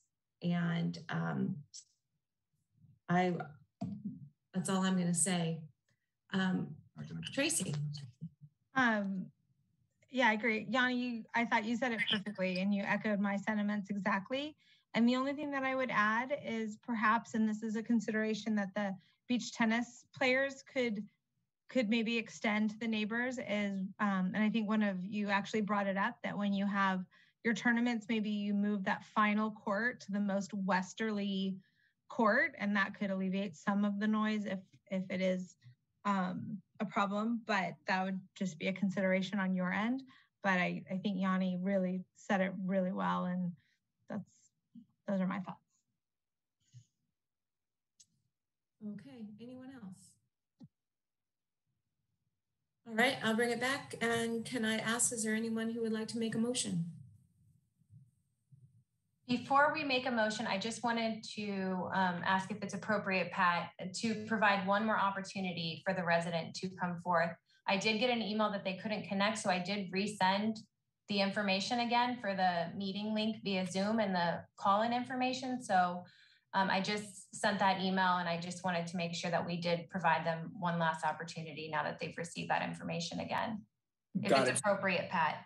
Sure. So I first want to make sure, can everyone hear me? I apologize. I myself experienced some internet issues. Thus, I've now pivoted to my mobile phone. And so did you receive that email during the meeting?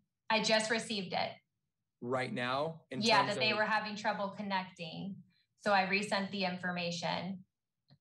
And so, this, during this kind of, virtual meetings, it is always best to kind of err on the side of maximum public comment.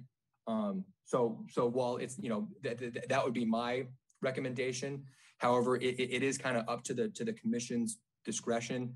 If they think that what was provided was sufficient, they're free to move forward. However, if they would like to provide this he or she resident another 1 to 2 minutes, that is fine.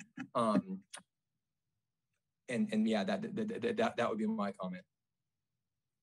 Okay, so then my next question to you, Patrick, is if we open it up again, now this person has had their 3 minutes, am I opening it back up to anyone else who wishes to speak who has not spoken before? Or can I open it up to those who have already spoken? So as to I believe that the answer to the first question is yes. So if no one's spoken before and we open up public comment, I don't think it's wise to get into the details of, okay, how come you didn't speak? Did you have tech difficulties? Did you not have tech difficulties? As to the other point, yes, I would think it prudent. I would recommend that those people who have already spoke, though, limit their public comment to any new information, i.e., what is said. We've heard everyone speak. We don't need to hear them repeat verbatim what they just said. But should a new public comment bring up some different issue that they were not allowed to speak to previously, then yes, I think they should be allowed to speak. Okay. So I'm going to open this back up. Nick, you want to take care of that for us? Yes. So as a reminder, if you would like to speak on this and you are calling in, please press *9 to raise your virtual hand and *6 to unmute your line when asked to do so. To speak. And so, Lisa, I do just want to make sure, have you received confirmation that the added issue individual has been able to access the meeting? I have not. I've not received a reply since my last communication. Okay, got it. And so, this is one of these issues dealing with this new kind of tech COVID world where if people have issues, I'm not sure if we want to take a brief recess to allow this person to potentially connect. Chair Ellman, correct me if I'm wrong. I believe that was the only reason that you opened public comment. So to the effect that this person is not here, I don't believe that we need to let anyone else speak. But those are kind of my thoughts on it. So the choices that this person has right now to be able to speak is to, one, on their computer, join the Zoom call, or 2, call in on their phone, or 3, they could have driven over to City Hall. And those are, okay. Or email in also, right? Okay, thank you, Yanni. So, Nick, can you remind everyone one more time exactly how they can raise their virtual hand? They can dial *9. Can we go through that one more time, please? Yes, if you are calling in tonight, you need to press *9 to raise your virtual hand and *6 to unmute your line. If you are not calling in and just on the Zoom app, I believe it is an app feature just to raise your hand. And someone can correct me if you're wrong or if you have more directions than that. That's correct. It is an app feature, or you can simply unmute yourself at this time to speak. Via the Zoom app if you've joined us through the app. Your microphone is unmuted. How do you unmute it? We hear someone. So there's every time someone by the name of Eric, E-R-I-K, speaks, we can hear you. So you might think that you're muted. Can you hear me? Can you hear me? Yes, we can. Ah, fantastic. Okay. So is this Mr. Singer? Yes. Okay.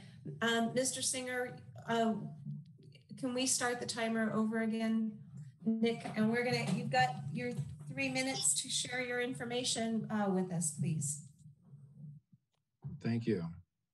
Yeah, I spoke with Lisa, or I emailed her a few weeks ago, and she emailed me today at 2 o'clock wanting me to contact the other residents that were not happy. I was working, so I couldn't do that. So if you need more residents, I could do that, but I was given no time to do that. I don't want to eliminate the courts. I just want them to move further south. That's all. So I'm not quite sure if that's a big problem. To move them even 100 yards would be fantastic for the neighbors. I don't know the logistics of moving the courts, but if you simply just move one set of volleyball courts in its place, I think that would eliminate the entire problem. You know, I respect the beach tennis people. I have nothing against them. I think it's a great sport. I hope they flourish. That's not my concern. My concern is just, you know, and it's not the tournaments either. That's not my issue either. It's just the constant, you know, noise of the rackets, which is different than volleyball or children screaming or anything else. It's mainly like a construction site sound when you have people nailing in nails all day. It's just an annoying sound. And, you know, if you had that next to your house in your front yard, I think you would understand it. I don't think there was any noise studies done. I think it was just a few code enforcement people coming out saying, yeah, it sounds good. But I'm sure if there was a legitimate noise study done, they would find that, yeah, this is something different than all the other noises on the Strand, because I've lived here 25 years. So I've heard everything, and, you know, I get along with everything. This is just something very different. And I think it would be alleviated just by simply moving it 100 yards. So I don't think they would be that upset about that. I'm not quite sure why this site is so precious, but, you know, 100 yards would make a big difference to the residents. And, you know, like I said, I don't want to get rid of them. I don't want them to leave. I just want them to move slightly further south. And I think that could be done just by moving two volleyball courts side by side in its place. And I think that would take care of the whole problem. Thank you.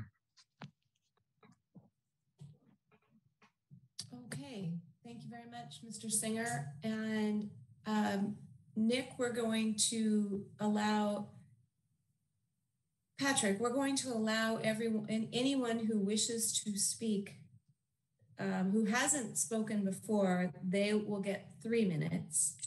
And anyone who wants to speak one more time, is it fair to say 1 minute?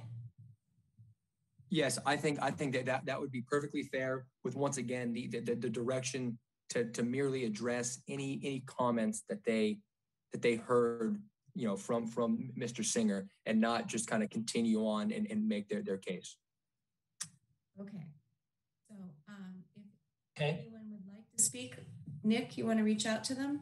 Yes. So once again, as a reminder, if you're calling in today, it's a *9 to raise your virtual hand, and a *6 to unmute your line when asked to do so.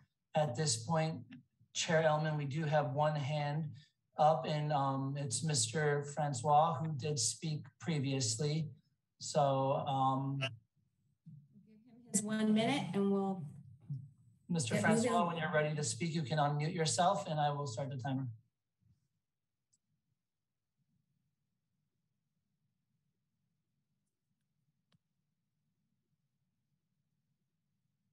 Well, once again, my video hasn't started yet. So don't start that clock yet. Okay. Okay. This is highly unusual to go through all these hoops about having the one person that complained allowed to speak after you close public hearing. And everyone else who spoke, many have already left the meeting because once you close public hearing, it's closed. And the individual did not state why he wasn't at the public hearing or why he wasn't allowed to speak. And he never sought commission approval to open it back up. And if anything, I'm going to probably go over my 1 minute, but I won't readdress anything I said before.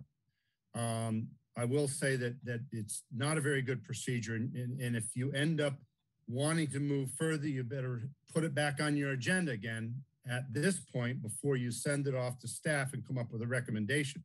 Because like I said, the public has left the public hearing and there may have been other people that might have wanted to speak and they figured, well, the public hearing was over and they couldn't. So in regards to the comments that were made, it is a commercial zone. It's designated as that. The 6 courts are equally distributed in that zone, and there's no room to move it 100 yards to the north. Obviously, that would be an easy way to do it if it could, but it can't be. If it's done, volleyball courts are going to be moved back in the commercial zone, and it's going to have the noise from the volleyball courts instead of the noise from the beach tennis courts. If you split it up, you're going to have confusion amongst the public who are going to try to play volleyball and they're going to be using beach tennis courts. Now, there are some people that do try to play volleyball on beach tennis courts and it ruins the nets because the nets aren't as strong and they're lower. And if you got them in the middle, you're going to have to put up more signs, more, that's unsightly on the beach to put up signs saying, well, this is beach tennis. You got to play volleyball over there or over there. And it just makes no sense to break it up like that or to move it because you can't really move it anywhere without moving volleyball courts in this place. Obviously, if you could, that'd be an easy solution. Or if you could move it further to the west, but you've got the lifeguard right away going on. So obviously those are easy solutions that could easily be done, but it isn't an easy solution. It's going to be reconfiguring everything. It's going to be scheduling another public hearing, staff work, trying to put it all together. And like I said, you won't get far because then you'll have to come up with a recommendation. We'll appeal it to the city council. The city council is going to have to get involved. It's just a big mess over what we still haven't gotten a description from this complainer of what types of noise it is, other than it's just the ball hitting the paddle. I mean, it isn't that much more noise than volleyball. And really to put the whole Beach Tennis Association players through this again and again just seems to be not the prudent thing to do and inefficient government at work. Thank you. Thank you. Nick, anyone else? Yes, it looks like we do have a hand up from Tim Anderson, and I don't believe Mr. Anderson spoke earlier. So Tim, as it's your first time speaking, you will have 3 minutes of public comment starting right now. Hey everybody, thank you so much for letting me speak. So yeah, I just wanted to say, first of all, thanks for letting the beach tennis community play down there. It's a great community. It's a series of people that are very active, love to go out and have fun, but a pretty well balanced and laid back, low key kind of vibe too. So, I think if the noise issue really comes down to more of the balls hitting the tennis rackets or the beach tennis rackets, to me, and this is just me, I respectfully acknowledge the person that is, that's annoying them, that's their truth and that's what they're speaking into. So I'm sorry that's clearly a nuisance to them. However, I think that in the grand scheme of things, that shouldn't really make an entire group that have been thoughtfully planned out by the commission and put into a zone where it allows for this type of activity to have to go through the process of moving. I know that throughout several times of the year, the entire beach tennis courts are taken down just so volleyball can take over our space. And even though that's a pain for us, we go ahead and do that in good faith to share with the community and give back to the volleyball community. that's not ideal. But if you're saying just move 100 yards south or take a couple of, the volleyball nets down, now we're infringing on their space even more and have, in my opinion, I'm guessing, even more chance of the courts being down even more so throughout the year. So while I respectfully say, I'm sorry that this noise is a nuisance, I would suggest, Eric, come out and play with us. We'd love to have you out there. And it sounds like you don't have a real beef with the sport, and we'd love to have you out there and have a good time together and dink around and play and get you involved in the sport because you might love it. And maybe that noise, that nuisance, that irritation will go away if you fall in love with the sport like so many other people have. So that's my 2 cents. Thanks for letting me speak. And thanks again for letting us play. I know we've been out there for 10 to 12 years. I've played personally for 5 years. And it's just a great sport that's brought in a lot of people into the community and a lot of people that are giving back to the community in a lot of ways, to local businesses and also helping each other out and in a lot of positive, uplifting ways. So that's all I have. Thank you for letting me speak. Thank you. Nick. Yes, Chair Ellman. At this time, I'm not seeing any other hands. Would you like to do one more announcement or? Hey, this is Nancy Dunn, and I would like to say another moment of a few words, if possible. Okay. I don't know how to raise my hand, so. No problem. Go ahead, Ms. Dunn. You have a minute. Okay, cool. So I'm not even gonna use video. So one of the other things in addition to having served as a commissioner for, one of the beach cities is that, I'm very aware and really want to appreciate you for really doing your job the way it's meant to be, which is to hear, to listen to your constituency, right? The residents here. So thank you. However, it just feels like an extreme, a situation that's a little bit out of balance, just given this one resident. Secondly, I own a property in Manhattan Beach that is 15 feet from the Live Oak tennis courts. And the sound that I have there is honestly one of the most soothing sounds there could be. It's like living on a resort, at a resort. So I'm really confused because, from my perspective and every other person I've ever played beach tennis with and introduced the sport to, it's, Eric described it as a construction zone. Let's just say far from it. I would really love to see if there's one other person in the city of Manhattan Beach who might reckon it as the same. So just saying that with personal experience living next to recreational sports courts, where it's a very similar sound, a beach tennis racket against a decompressed, it's a 60-pound ball, much more decompressed than a tennis ball, and a tennis racket on a tennis ball. It's about the same thing. So thank you, Ms. Dunn. Okay, we do have one other hand up today. It is Mr. Rhodes who spoke previously, so I will reset the clock to 1 minute. Thank you. I would just like to first appreciate that the comments by Eric Singer were not unsupportive of beach tennis. So I appreciate that balanced kind of note. But I think the first thing might be going back to the city. I know when they came back with different options for moving the courts, there was no option of just moving it a little bit south. So before going any further, can we request feedback from the representatives of the city based on their previous comments about where the courts would have to move to, about whether that would even be possible, because I know it's been brought up before. Patrick, I'm going to assume that that is something that we would have to discuss when we bring it back to the commission. Correct. Yeah, okay. I'm not even sure if we have that information. That would be something for the future agenda. Go ahead, Mr. Rhodes. Did you have any other questions? Yeah, I mean, basically, although respecting Mr. Singer's issue with noise, I mean, I just think that based on the last time we had a hearing and nobody put anything in writing or showed up. This time, there was nothing in writing, and one person showed up after the actual public comment was closed.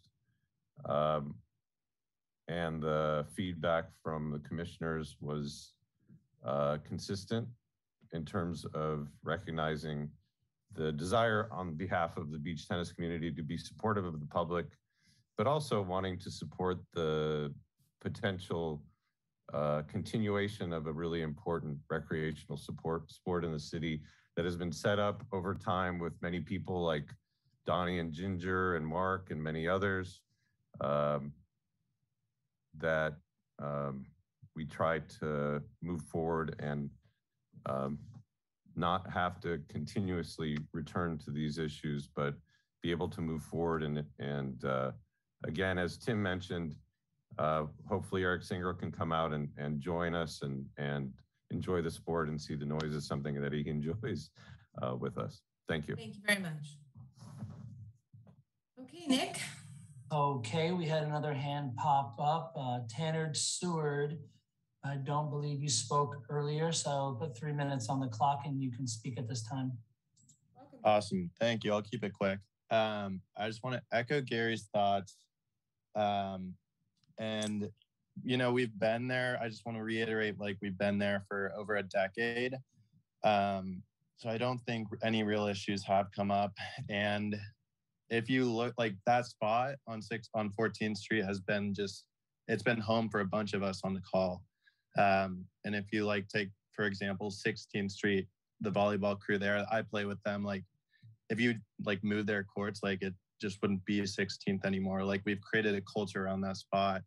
The water fountain's right there. It's like great for families to like and picnic and watch the sport grow. And it's been a real place of home for me and a bunch of people on the call, and people live in that spot to watch the sport too. And as people have said on the call previously too. So thank you for your time, for letting me speak as well. Very much. Nick. At this time, I'm not seeing any hands being raised. So I'm going to reach out one more time, and then I'm going to close public comment. So if anyone has anything to say, would you please raise your hand and Nick will unmute you. Okay, Nick, let's close. I'm going to close public comment and bring it back to the commission again.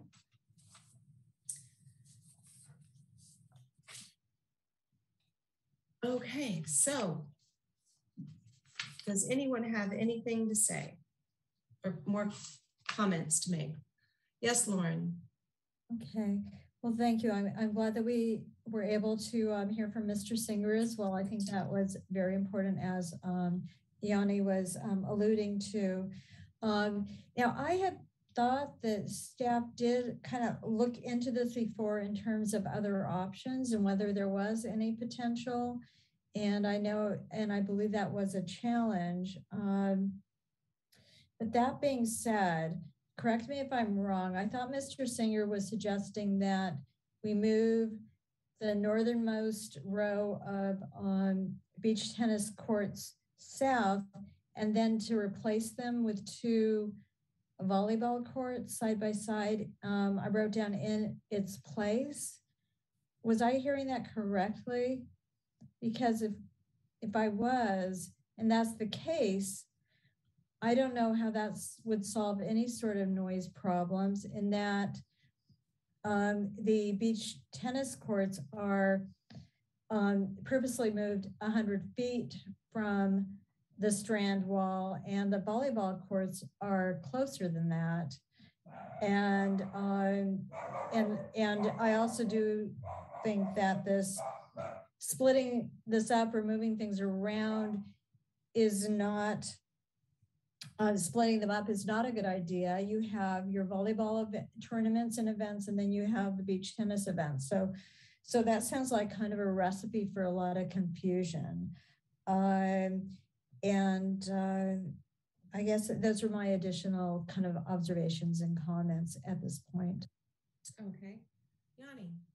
Well, we had talked about moving the beach tennis courts, breaking them up, actually having them at 14th Street in the commercial zone and then bookending it down at 2nd Street at the other commercial zone, just to spread it out, have opportunity for, the entire beach to play this new sport. But the beach tennis community wanted to stay together. And that's really what I'm hearing from this group, is that it's a community event, it's a community activity. And if memory serves correct, we talked about other locations. They said, no, keep our designated amount of courts together because we want to play together. And Lauren, I agree with you. I believe that Eric said that his solution was to swap those beach tennis courts for volleyball courts. And I'm with you. I don't see that solving the noise issue either. So I support that statement. And I hope that gives clarity to, the thought process that the beach tennis community has had regarding their location, as well as, the previous commission. Thank you. Anyone else have any comments to make? Okay. It's never easy to decide what one person's comfort level is versus someone else's. And again, I would have liked to have heard more information from those that are complaining. And I think we've given the residents in that area more than enough time to gather their information. This is the third time this has been before us. So although I don't want to say I don't believe that Mr. Singer feels that this is a noise that he can't live with, I don't see people complaining about it. And after going through many meetings with people over noise of balls hitting paddles, from what I've heard, because I've been down to the park a number of times during tournament play versus just regular play at the beach tennis courts, and it's nothing I could possibly hear. So that being said, I don't think I would be able to support this. So does anyone want to make a motion? I'll make a motion. Due to the lack of evidence of any sort of a disturbance to a large number of neighbors within the 14th Street area, close to the beach tennis courts, the conversation of moving the beach tennis courts comes to an end tonight. Okay, I'm looking for a second. I'll second. Okay, Nick.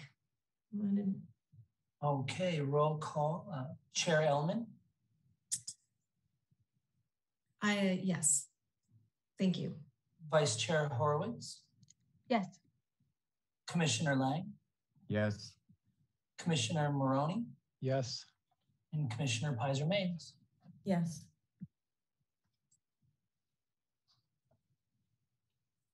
Okay. Now we're going to move on to staff report regarding the current beach volleyball. Oh no, sorry. We're going to the creation of the residential volleyball court use subcommittee. Lisa. Thank you, Chair Ellman. So yes, tonight staff is requesting the creation of a residential volleyball court use subcommittee. The city currently maintains all the volleyball courts located within the commercial zone. Again, the commercial zone is between 10th and 15th Streets. Volleyball courts outside of the commercial zone are maintained by members of the community.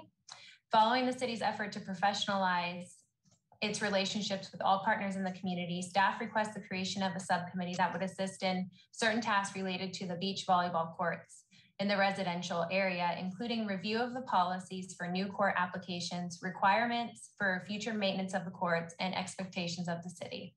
Staff has already begun outreach to develop a comprehensive list of our court stewards of these courts in the residential zone who maintain each of the volleyball courts located, I was just repeating what I had just said, to allow for an opportunity to gather their input as well in these discussions. We've included a list in your staff report tonight of the current subcommittees. And we did want to note for tonight's discussion that our Department Use Policy Subcommittee is currently finalizing their last project, which is the Hermosa Beach Little League organization and agreement. So that should be completed by the end of this calendar year. And that concludes my staff report. Thank you. So I'm going to open this up to questions for staff. Yes, Tom. Lisa, how many people have gotten back to you? How many courts have gotten back to you? I'm going to actually ask Nick if he has an updated number from my last time I received a report on how many court stewards have gone back to us. Unfortunately, I don't have a specific exact number for you tonight, Commissioner Maroney. I'm happy to follow up with you on that. I know a good amount of the court stewards have responded to our signs and replied to the email in regards to them providing some sort of maintenance to those courts. Maybe staff could send an email out to us identifying the streets, the courts that haven't responded, because we may know somebody. We could reach out personally to those people. So that might be helpful. Certainly, we can definitely follow up with the commission on that. Anyone else have any questions for staff? Okay, so my question is, we kind of piggybacking on Tom's comments. Do we feel like we're being successful with this outreach? Are we happy with how it's going? Or do we give ourselves a deadline? Yes, we are happy with how it's going. We've gotten a lot of communication on this matter, and we have been able to identify a good amount of the court stewards. And we did give the deadline of September 30th. So we just need to finalize what our current count is and who we're missing. And that would be great if the commission could help us identify those that are missing. So then my question would be, we've already reached the tentative deadline of September 30th. Mm-hmm. So now we're going to organize, we have a map of where the courts are, and we're going to organize by checking them off to be sure we understand where we are with that. And then are we going to put up a red notice on those that have not been given a home and or know who their parents are, so that we can be sure that what courts are not being, I'm assuming if no one is taking the initiative to check in with you, then those courts are not being maintained. That's all I'm guessing, but is that where we're kind of going with this right now? So in a way, yes. What we would probably do at this point is we would reach out to a couple members of the volleyball community to see if they can help us identify the missing court stewards that we haven't been able to receive communication from. And then we would probably put another notice up with a shortened deadline to get back to us, and just a similar notice inviting them to be part of these discussions, and that we are trying to create a comprehensive list of all these stewards. And did you have an idea of when that notice might go out, when it would be posted? Do you have a thought what you're trying to do? Are you trying to do this by the end of November, by the end of October? Do you have a mental idea? I'd like to develop a more firm timeline with the subcommittee as well, actually, for that. We've kind of mapped it out on our end, and this is something that we kind of wanted to work on the subcommittee on finalizing. Okay, so again, does anyone else have any questions for staff?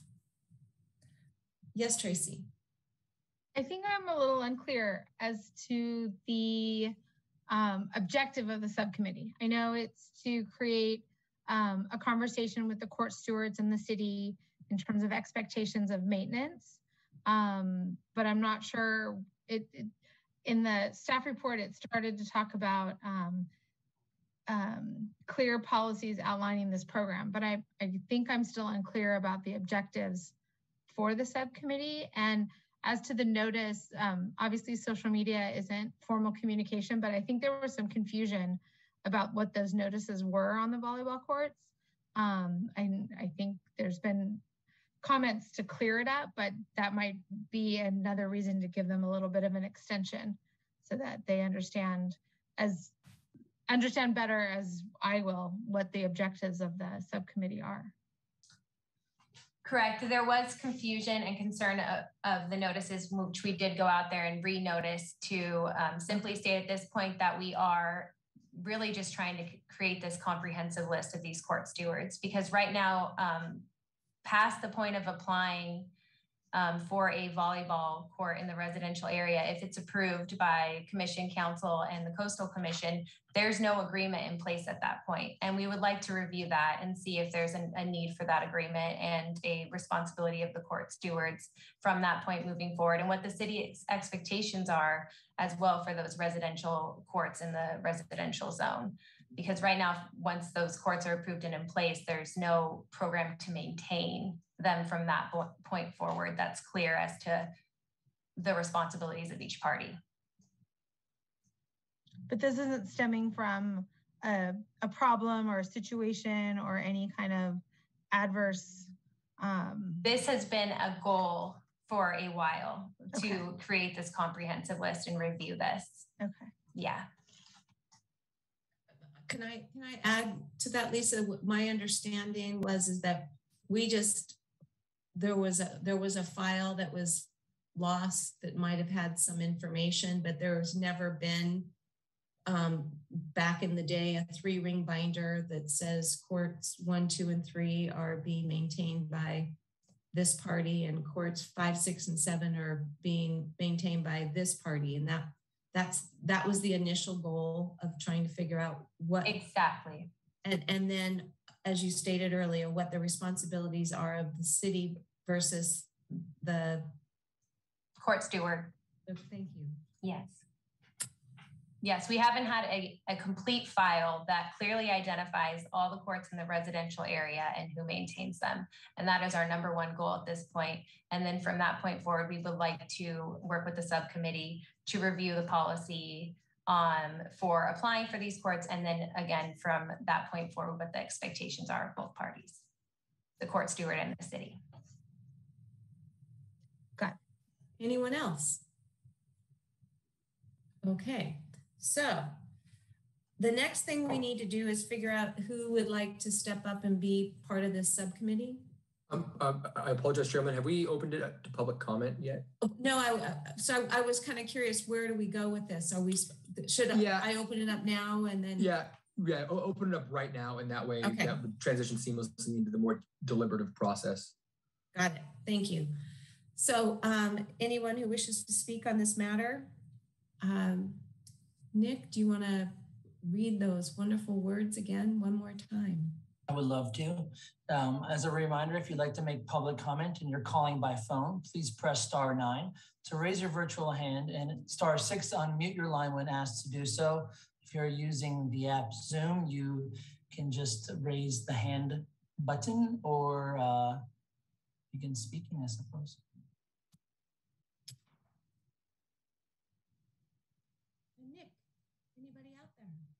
I'm not seeing any hands being raised.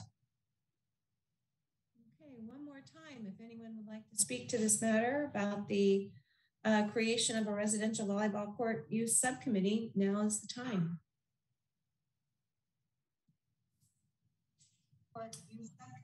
Okay. Oh. Hello, hi. This is Jordan Lang dialing in real quick. Sorry, I had a hard time getting on. Is it okay to comment in the public section comment here? Regarding the residential volleyball court subcommittee? Yes, please. Please, you've got 3 minutes. Okay, thanks so much. I'll be real quick. I was just trying to figure out the best way of becoming a steward of a court in the residential section and what those requirements would be. And that's your question. Yes, please. Okay, so we'll bring this back and we'll let you know in a minute if we can help you. Nick, anyone else? At this time, Chair Ellman, I'm not seeing any hands being raised. Okay, so seeing no one else to speak, I'm going to close public comment. And Lisa, is there just something we can quickly let Mr. Lang know that he can reach out to you? Of course. He may reach out to the Community Resources Department and we could share the current volleyball court application. Once the application is submitted, it does need to go before Commission and Council for review and approval, and then it does require approval from that point by the Coastal Commission. And to do that, he can go on our website and get your information? Correct.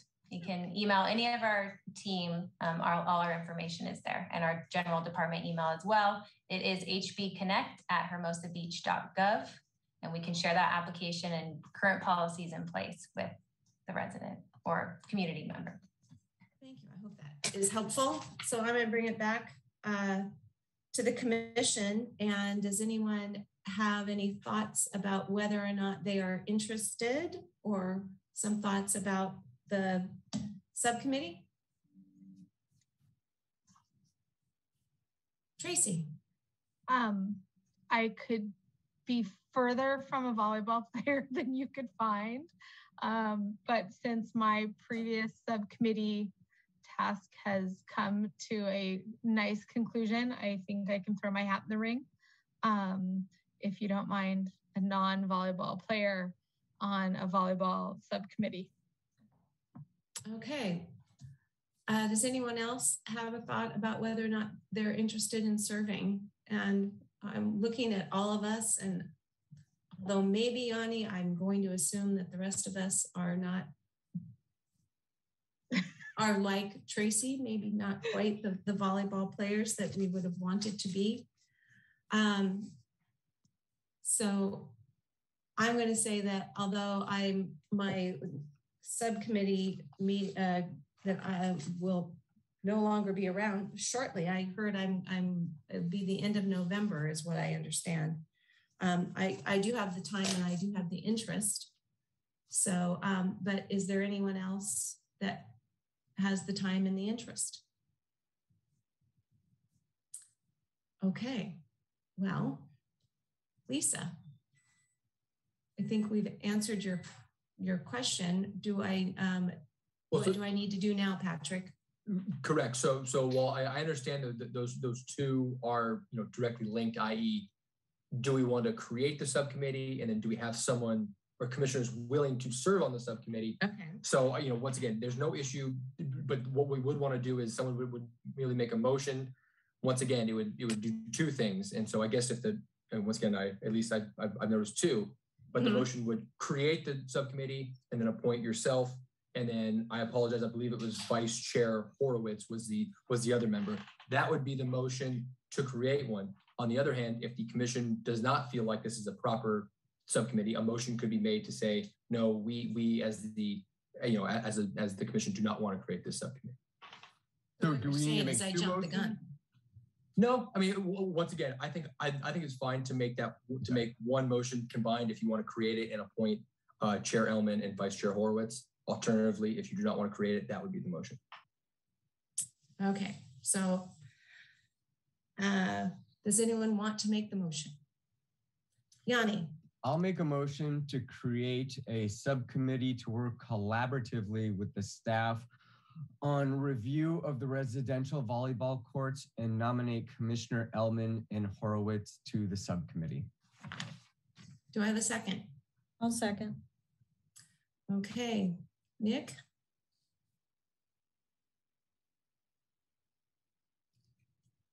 Nick, you're muted. Two times, okay. Roll call, Chair Ellman. Yes. Vice Chair Horowitz. Yes. Commissioner Lang. Yes. Commissioner Maroney. Yes. And Commissioner Pizer-Maines. Yes. Okay, so I think we're moving on to commissioners' reports. So subcommittees, the special event subcommittee with Lang and Elman, we don't have anything to report. And the community theater, that would be with Commissioners Lang and Pizer-Maines. Okay. And municipal leases with, again, Commissioner Pizer-Maines and Commissioner Horowitz. It's been not a very busy month. The Community Resources Department use policy with myself and Commissioner Maroney. We had a meeting with Kelly before she left. Tom, do you want to go over what it is we did with the Little League contract? Sure. Right. Kelly gave us an early draft of an agreement that has been floating around and a lot of people haven't weighed in on and probably may not still have weighed in on. But then Barbara and I then met at Clark Field, spent a couple hours there. Barbara brought me up to speed on all things Little League and Clark. And then we had a meeting with Lisa, Kelly, and Nick, where we went over the draft agreement. Barbara and I made some specific suggestions. It's incorporated in the existing draft that's now being circulated. There are still some unresolved issues, or there were unresolved issues 2 weeks ago when we had this meeting. We're waiting for input from Public Works and from Little League. And then I think we're expecting the next draft after Public Works and Little League weighs in to come back to the subcommittee. We'll weigh in again, and hopefully there'll be universal agreement on the issues.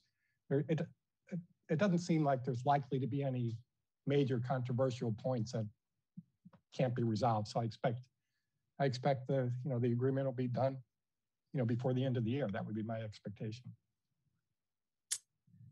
Thank you. Tom was extraordinarily helpful when it came to reading through a lot of, as Pat would expect me to say, a lot of legal jargon and legal maneuvering. And I think we came up with some pretty good ideas of how we could all work together a little more smoothly. And I thought it was a very, very successful meeting, and I look forward to the next draft. So thank you very much, Tom. And then on to the Clark building improvements. Lauren, do you mind if I just go over quickly the email that we received?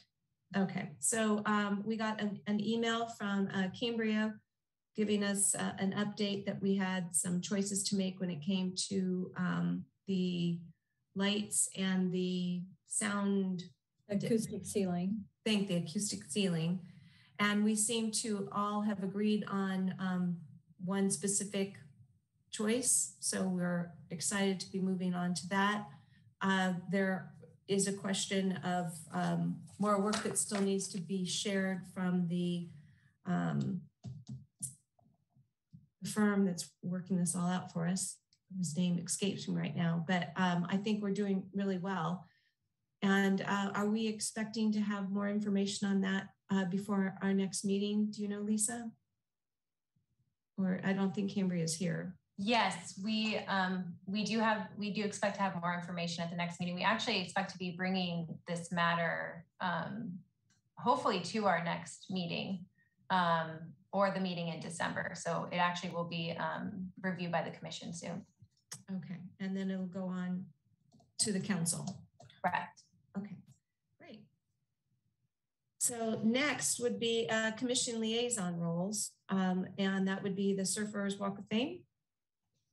Yeah, Lisa and I, we had a preliminary meeting the other day just to plan out the 2022 ceremonies, and we will have more detailed updates by the end of the year. So you're working on dates and dates are established, just event details. Okay. Are we going to have a public party? Is that the plan? Yeah. Without speaking on behalf of our steering committee and our partners, our community partners, yes, that is the intended goal for April. Lisa, what was it? 24th, 25th? I want to say the 22nd and the 23rd. I'm verifying those dates right now. Yes, the 22nd and the 23rd of April. So yeah, we're looking at party. Again, where there is no access Hermosa at this time. So we'll just go on to items requested by commissioners. We don't have any. So now we have other matters. So Tom, I think this is your time to bring up your idea. Yeah, I just want to pick up where we all left off. We all approved the bench, but we also all agreed that we should give some guidance to Public Works. They're asking for guidance about where to put additional benches on the Greenbelt. And I think we should set that date to come back to us for a discussion and some sort of resolution as to what those guidelines might be. I don't know what additional work staff has to do. I mean, they've given us plenty of detail on where the benches are now. You know, we need to individually do our own due diligence as to what we think is appropriate or not appropriate with respect to the Greenbelt. So I think we should set a date sometime next year. If I may respond to that, I know this is an item that we work jointly on with Public Works, so I do have hesitancy in setting a date without discussing those dates with them prior. So I can bring it back for commission's discussion at a future agenda if that's appropriate with the dates, or I can just make sure to schedule it in early next year. I can see Pat just unmuted, so I'll let him. Yeah, I mean, yeah, that's, you know, I think that it is kind of up to the commission in that, you know, your concerns are valid. Hey, we don't want to set a date if we get sideways with Public Works. If the commission is comfortable merely directing staff and feels confident that it will come back early next year, you know, I don't want to put words in your mouth, Commissioner Maroney. I would assume that's in the first 3 months of the year. Or if not, then Lisa, you're 100% accurate. We can always bring this back up at, you know, at the next meeting under this very same item. I mean, I'm comfortable with just asking that you bring it back to us sometime early next year so it doesn't get lost. You got it. We'll make sure it doesn't get lost, and we'll return in early next year. Okay. Does anyone else have anything to share or add to other matters? Okay, I do. So I've taken this position with the commission that I am been known as being a slightly overachiever. When there's something before us and I can drive and go see it, if I can touch it, if I can play it, whatever it is, I take my position extraordinarily seriously. Not that everyone else doesn't, but we all have a way of how we work. And I know that I made it known that I wasn't very supportive of the bathroom project as it ended. And I spoke, as well as another commissioner at city council level, and let that be known. And I've given this a lot of thought, and what I find we do at this commission level and in the city is that we have these grandiose ideas, but we don't follow through in a timely fashion. And what happened tonight is a perfect example where I hope that Commissioner Maroney's comments will be taken to heart and that we will see this bench project come before us sooner than later, that it won't be one more thing that we talk about and then it just gets lost. So there are issues that I would like to make public of how important I believe it is that we work together with Public Works. And tonight was, again, an example of what happens when possibly, it's how I view it, when we don't work on these things together, that things get lost and they don't work out as well as I believe they could have because they didn't come across our desk or our dais. And I think that we have a lot to offer. One of my very favorite things to do with all of you is to hear what it is you have to say. And I've said it many times to each of you personally that you all have amazing talents, and I think we work well together. But I don't think we work well together if things don't come before us. And when an email is sent out announcing something, and that is the way, and that is how the city chooses to let us know that something has happened, I don't believe that usually works very well, because we weren't able to discuss it.